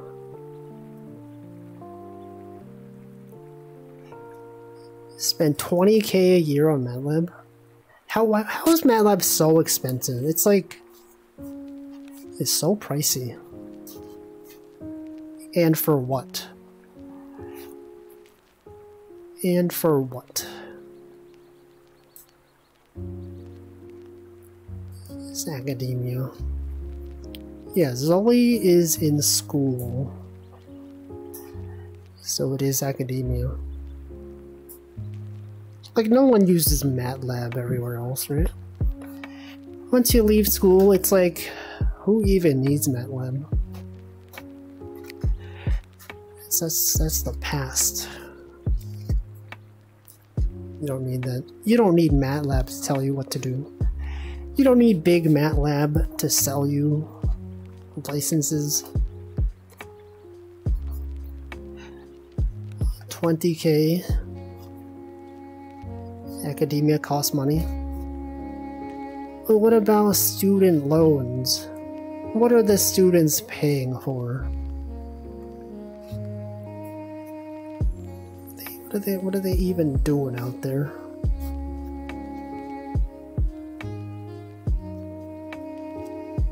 I don't even know. Anyway, I don't know. What were we talking about? What were we talking about besides MATLAB? I don't even remember. Whoa, lightning? It's a learning experience. Yeah, debt. Student debt. MATLAB license was make it free for every student. Pay 20K to make it free for everyone. It's 200K total? Damn. Well, how long does the license last? I guess if you have like, if your costs are more than 200K, then I guess it's worth it. Yearly? 200K per year? That's like one senior software engineer at a big tech company. That's fine, they can afford that. In industry, they use all the free stuff. Yeah, because it's like, it's money. Gotta save that money.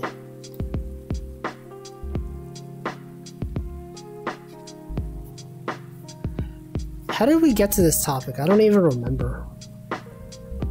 What are we talking about? Oh, we were talking about scripting, right? We were talking about Lua. Yeah, scripting languages. Those were the days. You guys remember that? Remember when we were talking about scripting? Lua. Good times.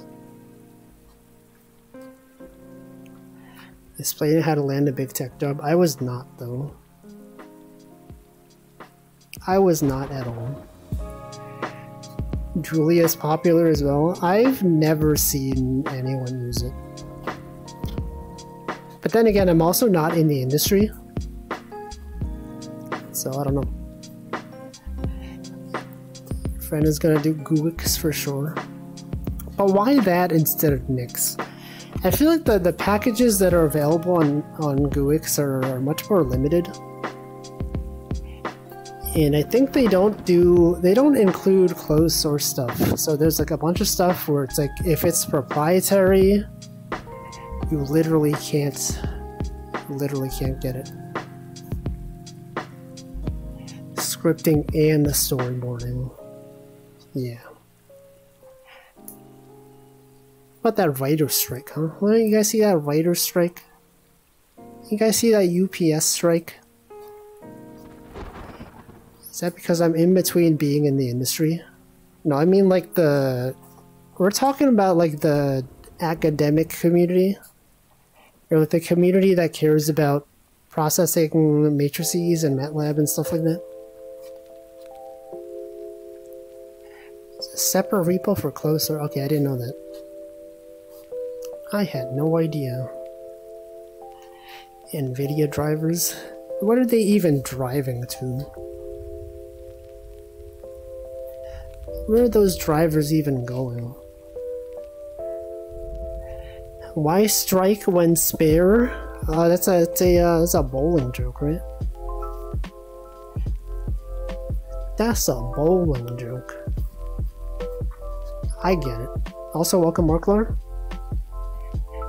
Showing my solidarity by not writing anything significant. So true. Imagine writing. Imagine writing a thing. Go on Twitter, you start writing stuff. Debian. Debian. Is it pronounced Debian or Debian? I think it's Debian, right? Arch was easier to install than Debian. What?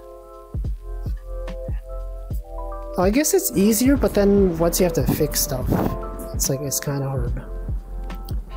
My friend was going to Arch plus GUIX on top. If I had to use Linux now, I would try out NixOS, and then I'd be like, this is too hard. And then I would install probably like Ubuntu with Nix on top, just so I don't have to do a lot of stuff. Once you have to fix stuff, Arch is easier. I guess it is more flexible. Right, with Debian, it's like if your package is not installed, it's not part of the long-term support release, you gotta do like a ton of stuff. And that's annoying. Imagine having to do stuff. Literally could not be me. Well, I don't have to think about that though. Don't have to. Haven't used Linux as my primary OS in so long. It is kind of nice being on Mac though, you know, things just work a lot of the time. I did run into this thing where like, since I rarely ever update my OS, my Mac OS version is probably like 3 major versions behind. And so I ran into this thing where I tried to update my Nix packages, and the terminal that I use was not compatible with my version of Mac OS. And so at some point I'm going to have to update. And I'm sure it's going to break a bunch of stuff. And I don't want to do that. But eventually I will have to. I'm like so far back. Things work unless you run against the grain, then you wish you weren't on Mac OS. Possibly true. But I don't run into that often. Computer's so old they can run Oregon Trail. No. Well, yeah, can't every computer run that game? It's on Steam. They remade that game on Steam. Yeah, plug and play. Well, at some point I'm going to update my Mac OS to the latest version. And if my stream stops working and I can't stream, that's probably why. I'll be like, man, I need to update my OS. And then like some OBS thing broke. Might as well do it sooner. I'll probably do it on the weekend. You know, maybe on Sunday. Maybe I will do it on Sunday. The thing is though, sometimes if you upgrade your Mac OS, it deletes your Nix store. But I mean, it's pretty easy to reinstall it. It's just a bit annoying. Didn't you never expected Mac OS version current year VTube Studio breaks? That could also happen. Nothing worse than being locked out of updates because you're too far behind. No, it's fine. Everything is perfectly fine. Here, that makes me have so many emotions. Oh, deleting your Nix store? It's fine because all of that stuff is easily recreatable. It doesn't delete like your personal like settings. It's just like you just have to re-download everything from the cache. It's not a big deal. It's perfectly fine. It's only an issue because Nix installs stuff to like a root Nix directory, and Mac OS in recent versions, they don't allow you to have anything there unless you have like this specific setup. And so I guess they just wipes it every time. It's fine. It's just a minor inconvenience. Anyway, what else is there? Nothing. I got the recruiter yesterday. I was talking about yesterday. Recruiter from TikTok was like, "Hey, we have this position you might be interested in." I took a look at it. It does not interest me at all. I think it's like an in-office position, and also it's not in New York. I've gotten recruiters contacting me like, "Hey, you might be interested in this one," and then I look at the job listing, and it's like in California, and I'm like, I'm not even there. I'm not even in California. Yeah, Nix is really easy to reinstall. And I asked them if you can work remotely, but like I don't even want to work there. I think the job listing was not that interesting to me.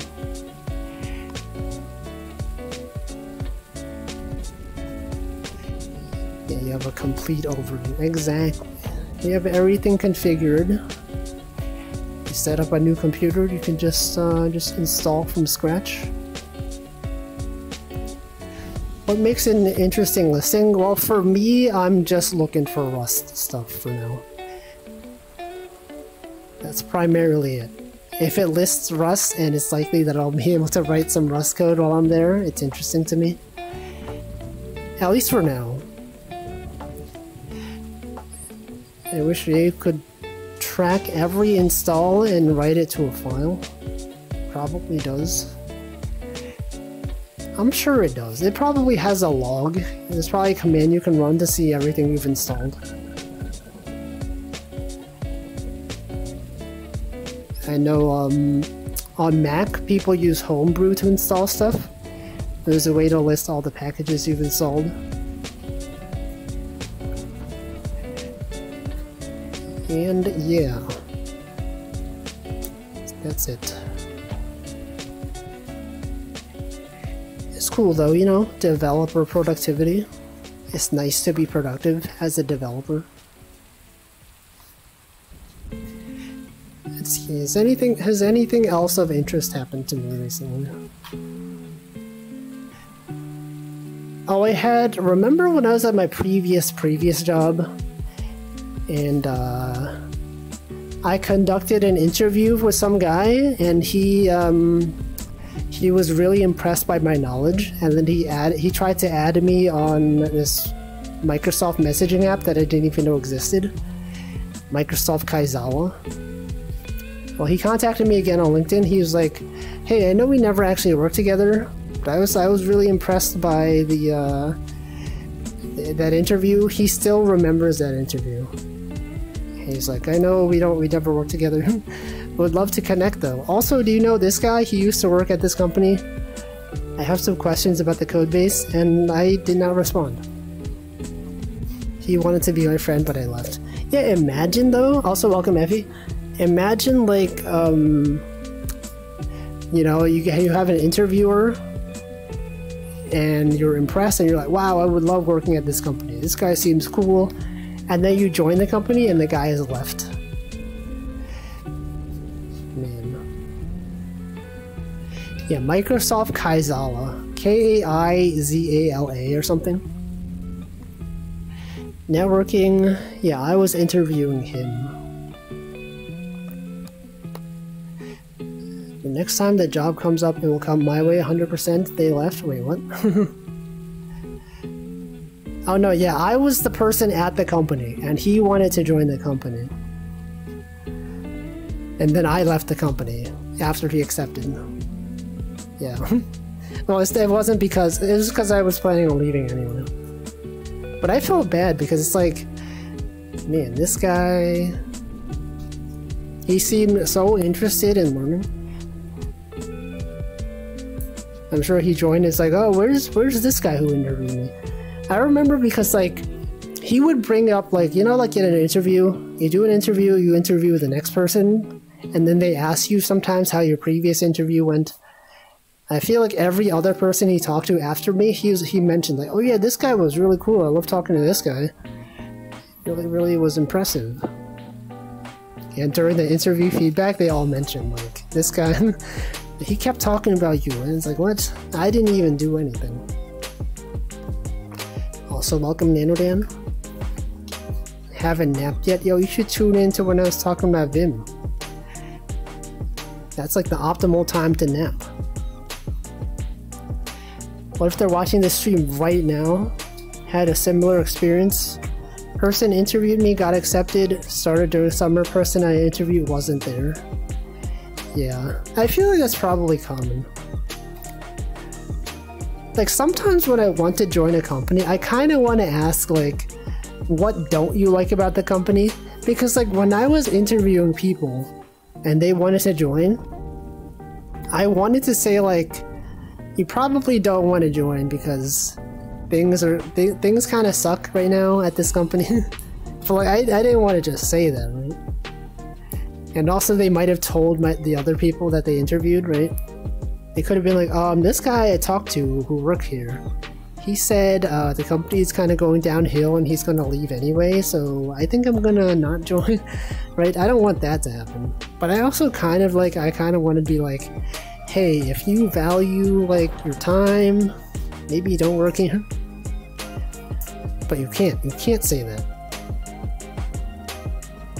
And when I interview at companies as a candidate, I'm like, I kind of want to be like, hey, you know, just between you and me, is there any reason I shouldn't join this company? Is there any reason you can think of? Like, are you going to leave in the next few months?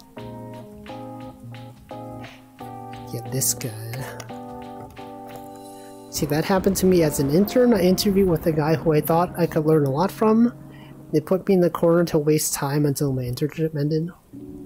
That sucks. That's bad. But anyway, that guy who I interviewed, he's actually still at the company. So I guess he still is fine with it. He doesn't hate it, at least. But I think a lot of the smart people that were at that company ended up leaving, like, you know? So I don't know what he could learn from us. You can rephrase it something like, what big ticket item do you think the company could do to improve the most? Yeah, wait, I could do that. I could be like, yeah, what are some, well, I don't know like how to phrase it.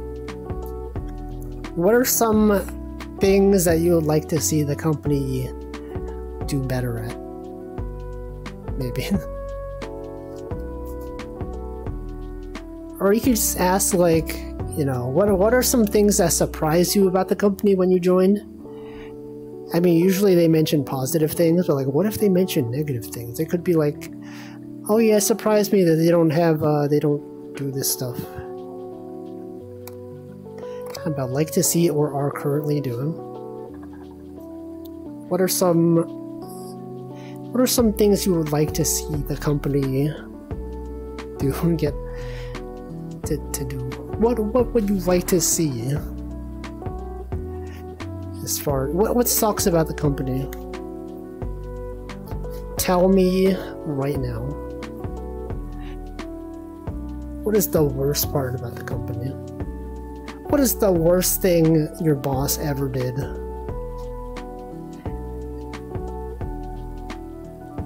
I feel like it must be really awkward if you got asked that in an interview. Like by the candidate. If the candidate asked you like, yeah, what sucks about what's the worst part about your company? I feel like I might have asked that at some point to like one company. I might have asked like, I asked what are some things you like about the company and what are some things you don't like? Right? Then they can give like a balanced approach. Yeah, what sucks about the vacuum company? Oh yeah, these new vacuums we're designing, they suck. You could say, yo, that's so cool. That's what they should do. They do tend to do that. That's how you can tell they're doing things right. If their vacuum cleaners do not suck, then they're doing it wrong. So thank you for telling me. The Dyson batteries suck? Do they? Yeah, the cordless vacuum, it doesn't last that long. Maybe like half an hour, like 40 minutes. But I feel like that's good enough, right? That's enough time to suction things. The Dolphin emulator? What?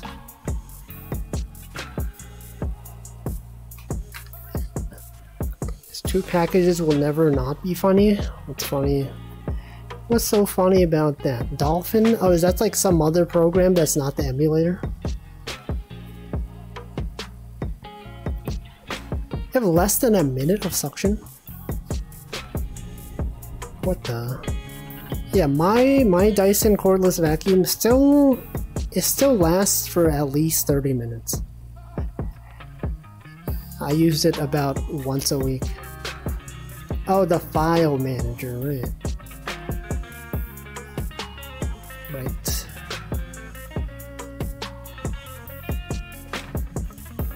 That's cool. This one, quieter vacuums. I feel like vacuum loudness has never really been an issue for me.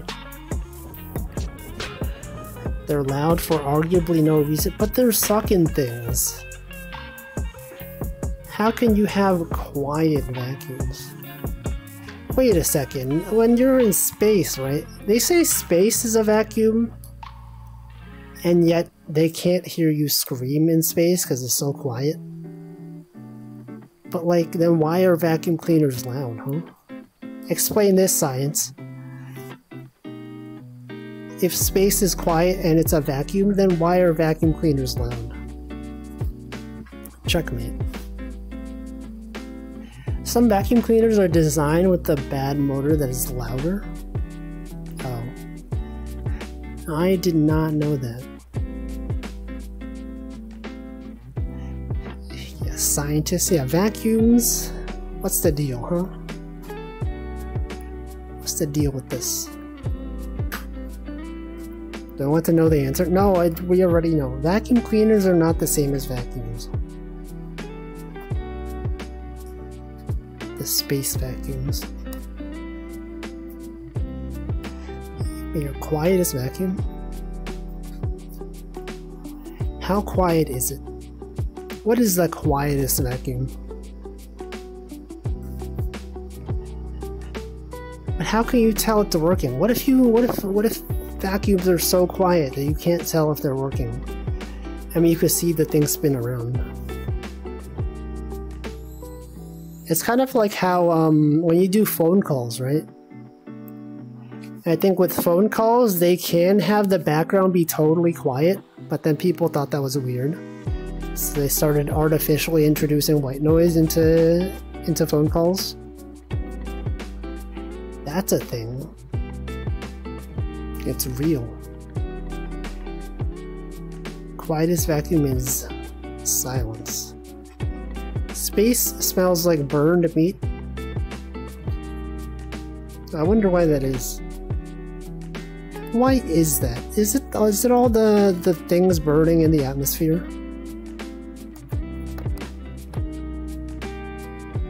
How do you know a silent PC is on?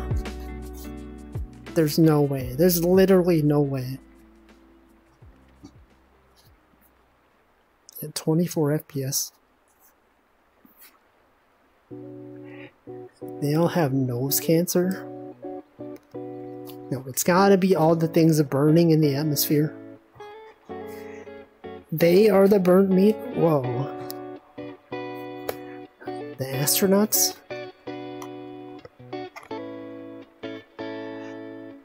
Really makes you think, huh? Really makes you think that maybe they are the thing that they smell. You ever think about how, like, when you smell things, you're smelling the inside of your nose, like, all the time. Right? What if the thing that you smell is not actually, like, what it normally smells like. What if you can smell things without smelling the inside of your nose? What's the deal with that? What's up with that, guys? Let's see, RuneScape trolls are named after the first thing they eat. The head chef is called Burnt Meat. Wouldn't a lot of them have the same names? The VX8 Oko X Silence? What the... Oh god, cookie policy, German language. I can't read this. I don't know what they're asking me. Cookies? Sure. 3 comma. Oh, you guys use commas for decimals there? 3,5 liter instead of 3.5. Troll call troll. Do you guys use a period for like when you do like, you know, like 3000 3.000? It's wild. What the? Why is that? Also, my arm, drunken dwarf's leg. Don't know what. Oh, those trolls. Now, how do they know the name of it, though? Do their parents name them? Like, they don't name themselves, right? What if they ate something, but, like, their parent didn't see what they ate? Oh, I guess that's why I don't know what. That's probably what it is. It's probably it. They do commas and periods. Some of the most common punctuation you'll ever see.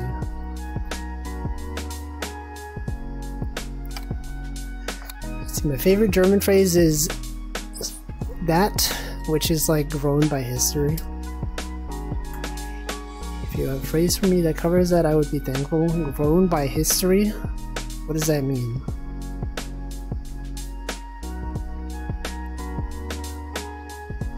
Gradually happened over time.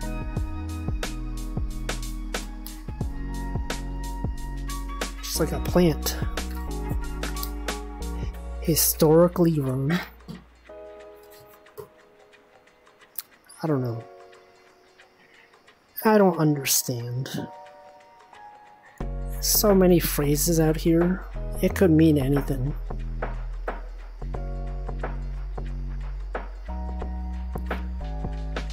Oop. Okay, we will put this stopwatch. Put this up here.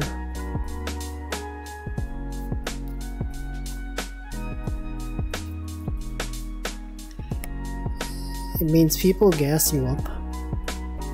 Historically grown. It's when a system has a lot of craft and technological debt. Oh, I see. Yeah, I understand the feeling of that. Also, look, the bear's back.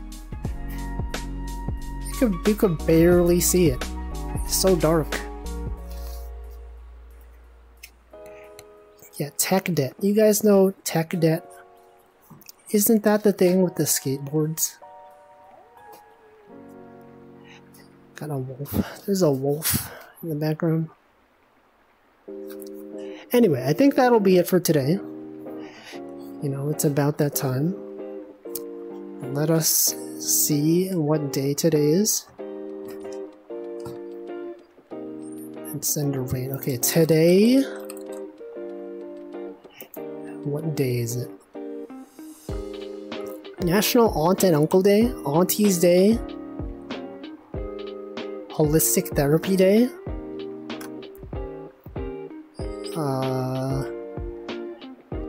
National All or Nothing, Bagel Fest Day, whoa, bagels, Coffee Milkshake Day, the freaking Dog Photography Day, National Dog Photography Day, yo, guys. If someone was playing Paparazzi, yeah, Paparazzi, that'd be the perfect day. World Tofu Day, and then a bunch of people's birthdays. Okay, let's do National Dog Photography Game. Or day, not game. National Dog Photography Day raid. Alright, who's streaming? ChocoJax is streaming Super Mario Sunshine. Let's see, who else is out here streaming? We got people streaming. Actually, is anyone playing Paparazzi? What if we raid? What if there's a VTuber streaming this game? Literally no one is streaming this game. I can't believe this. Okay, so ChocoJax is a dog. Yeah, no, she's technically not. She always says she's not a dog. But I've also raided her like 5 days ago, so I want to raid someone else. Let's raid, some people. There's people out here streaming. Let's raid.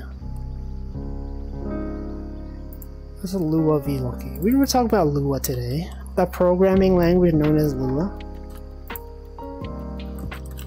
Don't go. No, I gotta go. My people need me. My people being myself. Okay, we're gonna raid Lua. What people? Me. Just me. Just me. Wait, Lua's a dog, right? She's a dog VTuber. She's got dog ears, right? It's a suitable raid message. Alright, thanks for watching. I will be back tomorrow. Dark Souls 2. We might possibly finish the game tomorrow if I can beat that boss. No guarantees though. If I don't beat the boss tomorrow, then next time we're gonna play it is 2 weeks, because I will not be streaming next Thursday, because I'll be going outside. I'm gonna be having dinner with Toaster Koishi and Virachi. So yeah, touching grass. And yeah, that's it. And then Friday we got Miku Picross. I have an interview on Friday, so I could talk about that on Friday, you know. Saturday, more of that monster feeding game. Everyone's gonna have a good time. Thank you, Mooney. I will stop talking now. Thanks for watching. Goodbye.